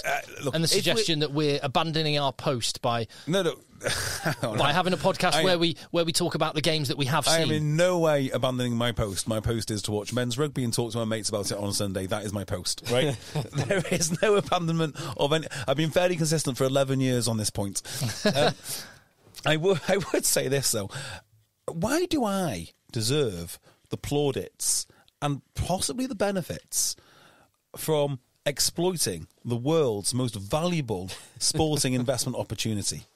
I am doing a moral service, much like apparently it's a moral service that women must be promoted to play rugby. I am doing an equally moral service by leaving it alone, because if I did get involved, I'd probably dominate that market as well. Squidgy's argument is we're compelled to use our platform to talk about women's rugby because it's the only part of the sport that's growing. And so, to your point, imagine how screwed rugby would be if people like us just hopped off men's rugby. Oh, it's having a tough time. Let's sack it. Let's jack it. Yeah. Let's talk about the only bit that is growing. I mean, if you're asking me to do it, right? If you're asking me to talk about women's rugby, it is broken, right? Because I'm not interested. My argument would be, let people who are interested do it, because they'll do a damn sight better job than I would. I'm not even interested in the URC. I'm barely interested in the Challenge Cup.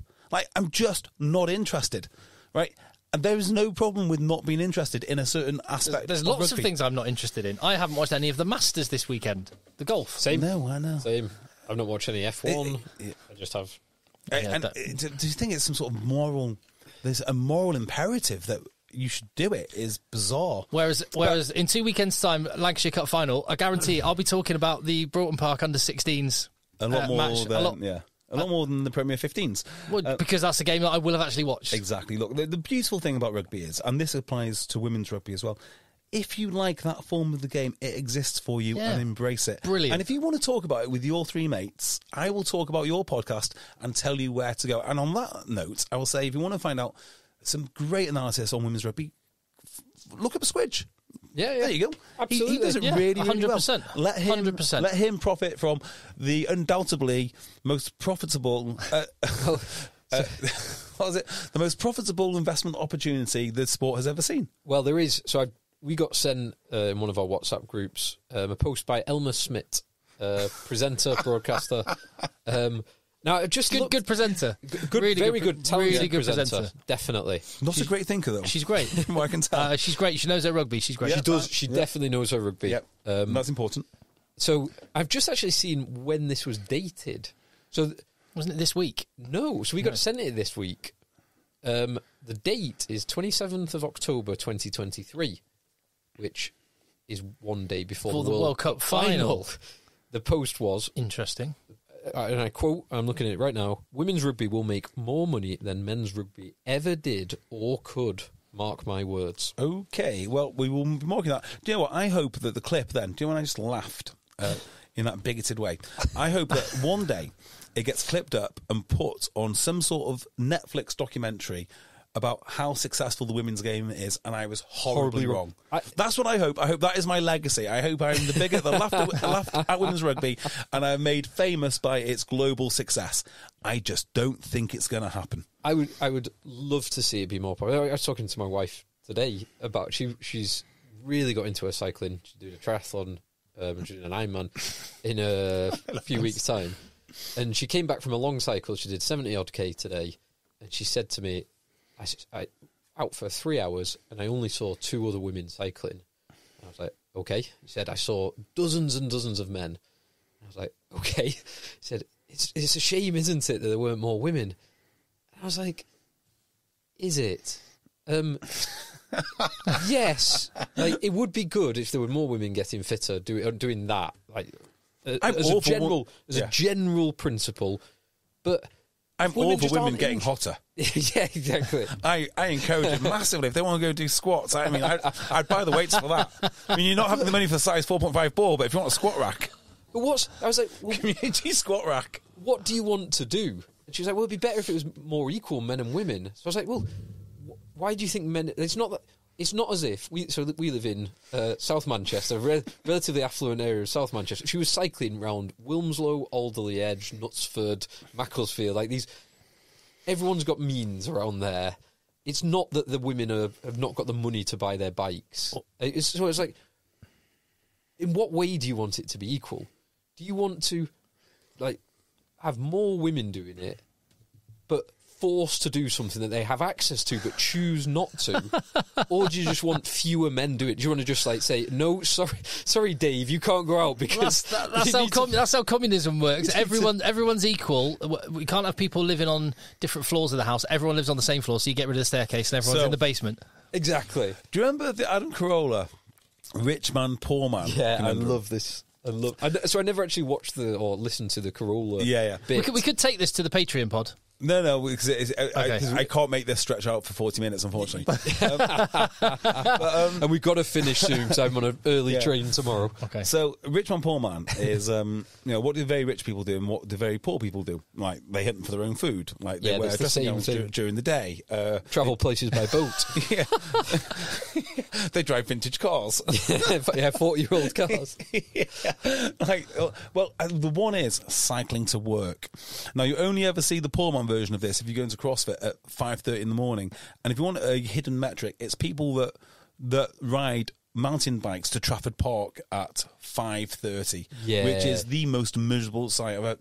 And the contrast between those guys, who, bloody hell, I mean, you've got to have something about you to get up in the morning in the rain to go to Trafford Park on a mountain bike, and the mammal going to KPMG every morning on the 5 grand bike. There could not be a bigger difference.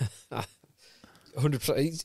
When you travel in early, if you drive or run or do whatever, you see, like, so I'm often running around West London at 5 in the morning or 5:30, and there are only 2 types of cars.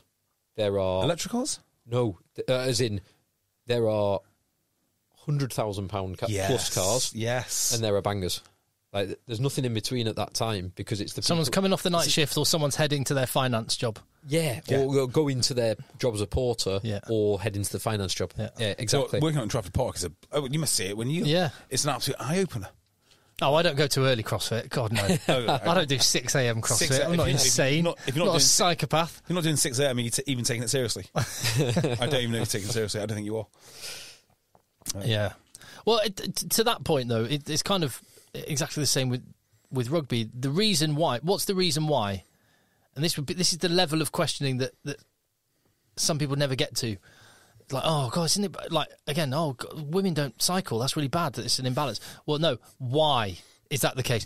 Because men are actually quite like their own space and their own time. Yeah. More on average... Yep. Not everyone, on average, more than women who are, on average, much more social. So they will end up doing things where they're part of a little part of a community, do things in groups, and cycling is not that. So hence you get more men cycling. But it's the same with rugby. Yeah. When the people running rugby try and engineer rugby to be for everyone, negates the fact that the point of rugby is that people who like violence... Or, well, not violence. No, violence. Physicality and challenge.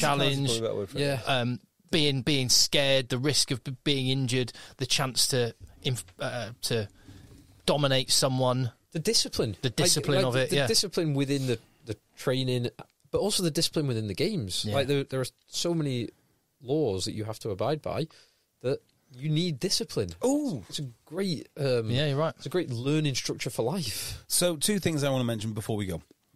Next week, I think we will have our podcast written for us, almost. Charlie Morgan is releasing an article. I can't tell you what it is about, but we are going to love it. Have you had a part in it? No, but I know what it's about. The genesis, you haven't been involved in the genesis of it? If I say yes, I feel like I'd be unfairly claiming credit for nothing which I've done. So yeah. All I'm going to say is I know what it is, and I think it's coming out next week. It might even be out. I'll have a look. But anyway, it is for next week. It's going to be awesome. It's going to be absolutely awesome. And if you get some of the stories in there, which I expect, it's going to be something which we will care about an awful lot. Most of the press won't, but it'll be awesome. So watch out for that in the Telegraph this week. The other thing is, did you see an email come through to us today? Now, the email was very nice. Really appreciate that. Yada, yada, yada. But the name of the team? Gordon, there's a team called Gordon League. Have you ever heard of Gordon League? Gordon League. Is this the one called My Old Club? Yeah. Okay, yeah. Afternoon, gents. I hope you don't mind me getting in touch, blah, blah, blah, blah, blah, blah. Anyway, he says, I'm from Gloucester, played locally for a few years after leaving Hartbury. Before I was old enough to play senior rugby, I used to travel around the southwest with my granddad watching Gordon League play. Why is it called Gordon League? That's what I want to know. Yeah, he said, my granddad is a life member of the club, having played for years back in the day, and has devoted so much time to it post-playing. As I got older, I struggled to attend as many matches with him. Until this weekend, I took him to watch Gordon League versus Bream in a playoff match. By the way, national leagues are still going. Yes. Apologies for that. Yeah, essentially had a good win against Plymouth.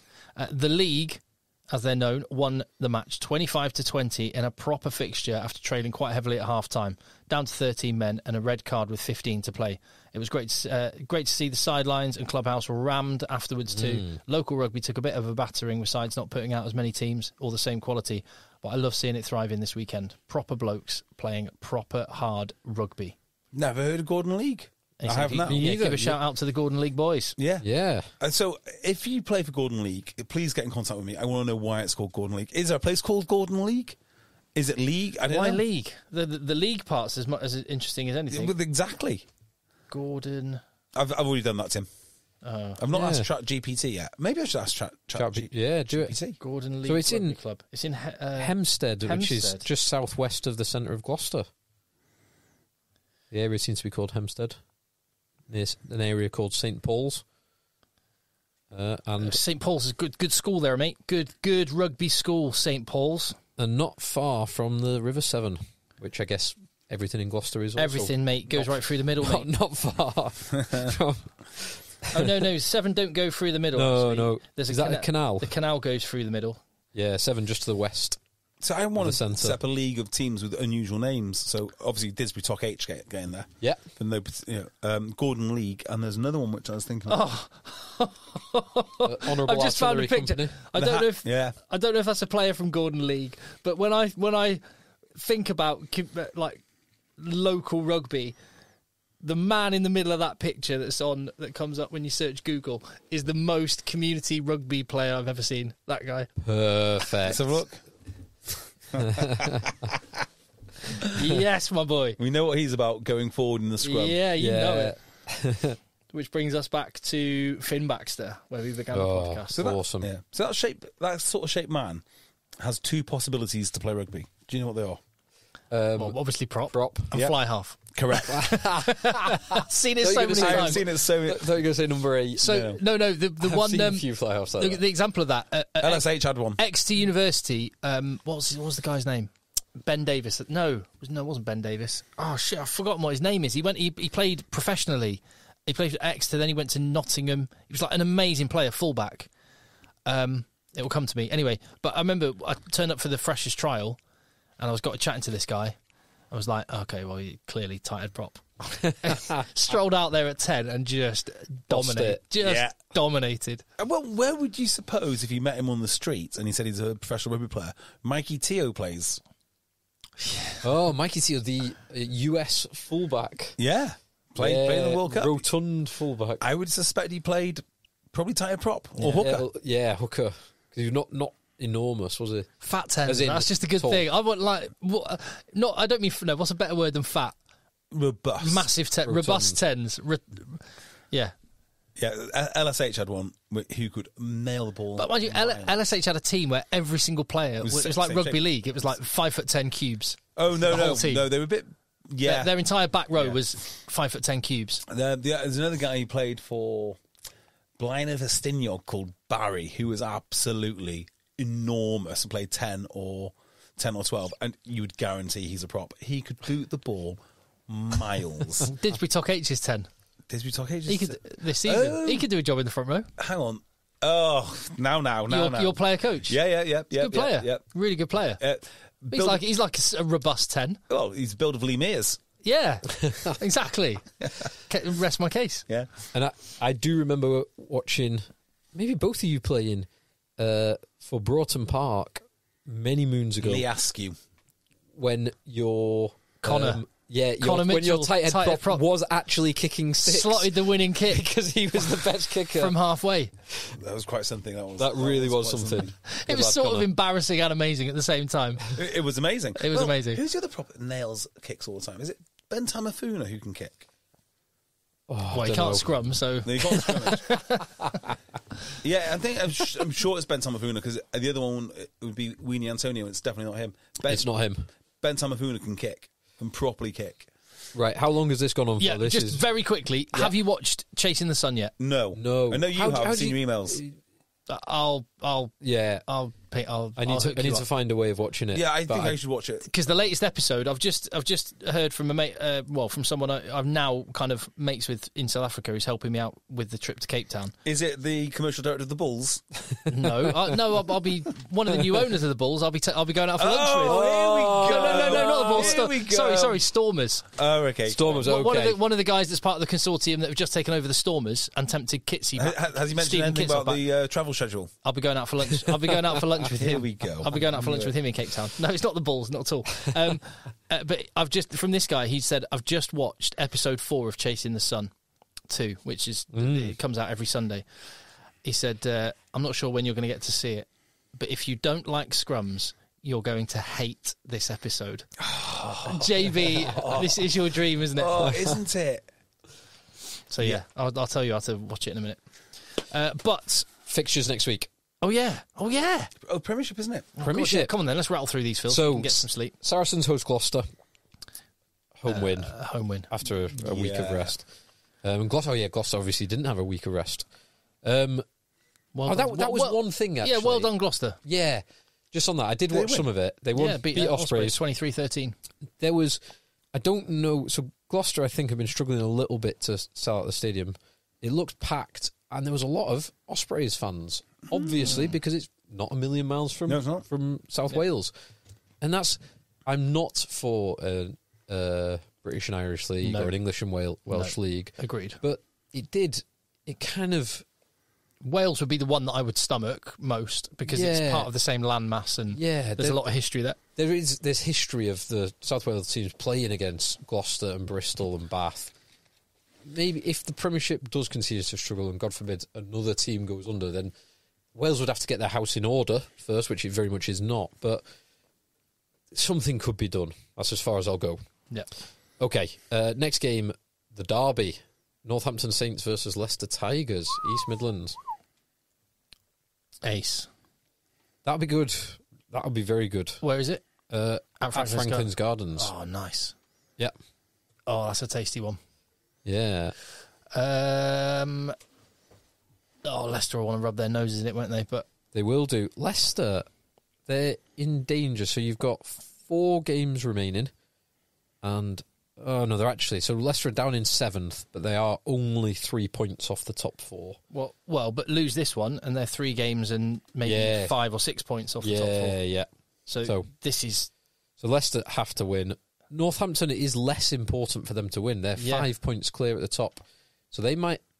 Equally, they'll want to put everything into this one, knowing if they win, they've got a little bit of a buffer, and then they can chill. Yeah, that's the way they'll be. For the Champions Cup. Yeah. Yeah, if they win this, that's what they'll be saying. Win this game against Leicester, and then we chill out a bit for the Champions Cup. God, I hope they can. So I actually think Leicester are going to win this. I just think the physicality up front will be a bit too much. Although it's a great test. Northampton have dealt with it very well all season. Have you seen who's playing each other the weekend before? This is almost perfect for both teams. The weekend before the Champions Cup, Harlequins are playing Northampton. Both teams that are involved in the semi-final. So they'll probably just go... Handshake, B teams. Yeah. Let's go. Yeah. Although, it's still not going to make any difference travelling to Dublin and Toulouse. But anyway... But we thought that about Bordeaux. But anyway. True. Third game on the Saturday is Chiefs host Bath, which Bath will want revenge. I think Bath win that. I think they probably do. I think they probably do. And disappointingly, just to kind of make my point that I was making before, I say England... So England play Ireland in the Women's Six Nations on Saturday. If that was, say, an 8 o'clock kickoff, I'd watch that. It's 2:15, which means I could possibly watch the first half, but then I'm going to prioritise Northampton Saints versus Leicester Tigers. Yep. So scheduling means that I can't watch a game that otherwise I probably would do. Who are England playing, sorry, did you say? England-Ireland. Oh, yeah, that's worth watching. Yeah, but I won't get to watch it because of the scheduling. Okay. I will definitely watch Saints versus Tigers. Okay, yeah, fair. Saturday we have Bristol, who are going to continue their good run, beating Newcastle Falcons, and Sale host Harlequins. That's one for Sale to win. Don't think they will. They've got to win that. Quins will rest if Quins win. Well, so Quins do one of two things. Either, and this is what I think is going to happen. Well, no. Yeah, I think teams are going to prioritise the home games. So I think Northampton will go fully loaded against Leicester this weekend. Yes. And Harlequins will go fully loaded against Northampton in 2 weeks. Yes. And we'll rest players. I think you're right. Against Sale. Which makes sense when you've got your paying crowd, you've got a bit of home advantage. Yeah, that does make sense. Yeah. I just don't think... I've got some concerns about Sale at the moment, so we'll see. There again, they battered someone last week, didn't they? Or 2 weeks ago. The Sale have to win if they got any chance, which they probably don't. Well, no, they might. They're only... There's a way to go yet. They're 5 points behind Quins in fourth. So anything other than probably a 5 maximum point win for Sale. Yeah, actually, give me Sale on this, because you're right. Quins might rest some people, and Sale have got nothing else to play for. Much like the Bulls, they will just concentrate on their domestic league. With no relegation. Yeah.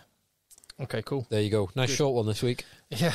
Contact eggchasers@gmail.com is where you can get in touch with us. Patreon.com/eggchasers for extra content to support the podcast, help keep the lights on. And as JB mentioned, there was an episode that we did last week where we covered some of the... He sort of touched on some of the ground that we covered last week, so go and check that out. Yeah. All the extra stuff there. Patreon.com/eggchasers. Let the boys end. If there's one thing that my family and friends know me for, it's being an amazing gift giver. I owe it all to Celebrations Passport from 1-800-Flowers.com, my one-stop shopping site that has amazing gifts for every occasion. With Celebrations Passport, I get free shipping on thousands of amazing gifts. And the more gifts I give, the more perks and rewards I earn. To learn more and take your gift giving to the next level, visit 1-800-Flowers.com/ACAST. That's 1-800-Flowers.com/ACAST. Tired of ads interfering with your favorite sports podcasts? Good news. Ad-free listening is available on Amazon Music for all the music plus top podcasts included with your Prime membership. Stay ahead of the game by downloading the Amazon Music app for free or go to amazon.com/sports ad free. That's amazon.com/sports ad free to catch up on the latest episodes without the ads. Even when we're on a budget, we still deserve nice things. Quince is a place to scoop up stunning high-end goods for 50 to 80% less than similar brands. They have buttery soft cashmere sweaters starting at $50, luxurious Italian leather bags, and so much more. Plus, Quince only works with factories that use safe, ethical, and responsible manufacturing. Get the high-end goods you'll love without the high price tag with Quince. Go to quince.com/style for free shipping and 365-day returns.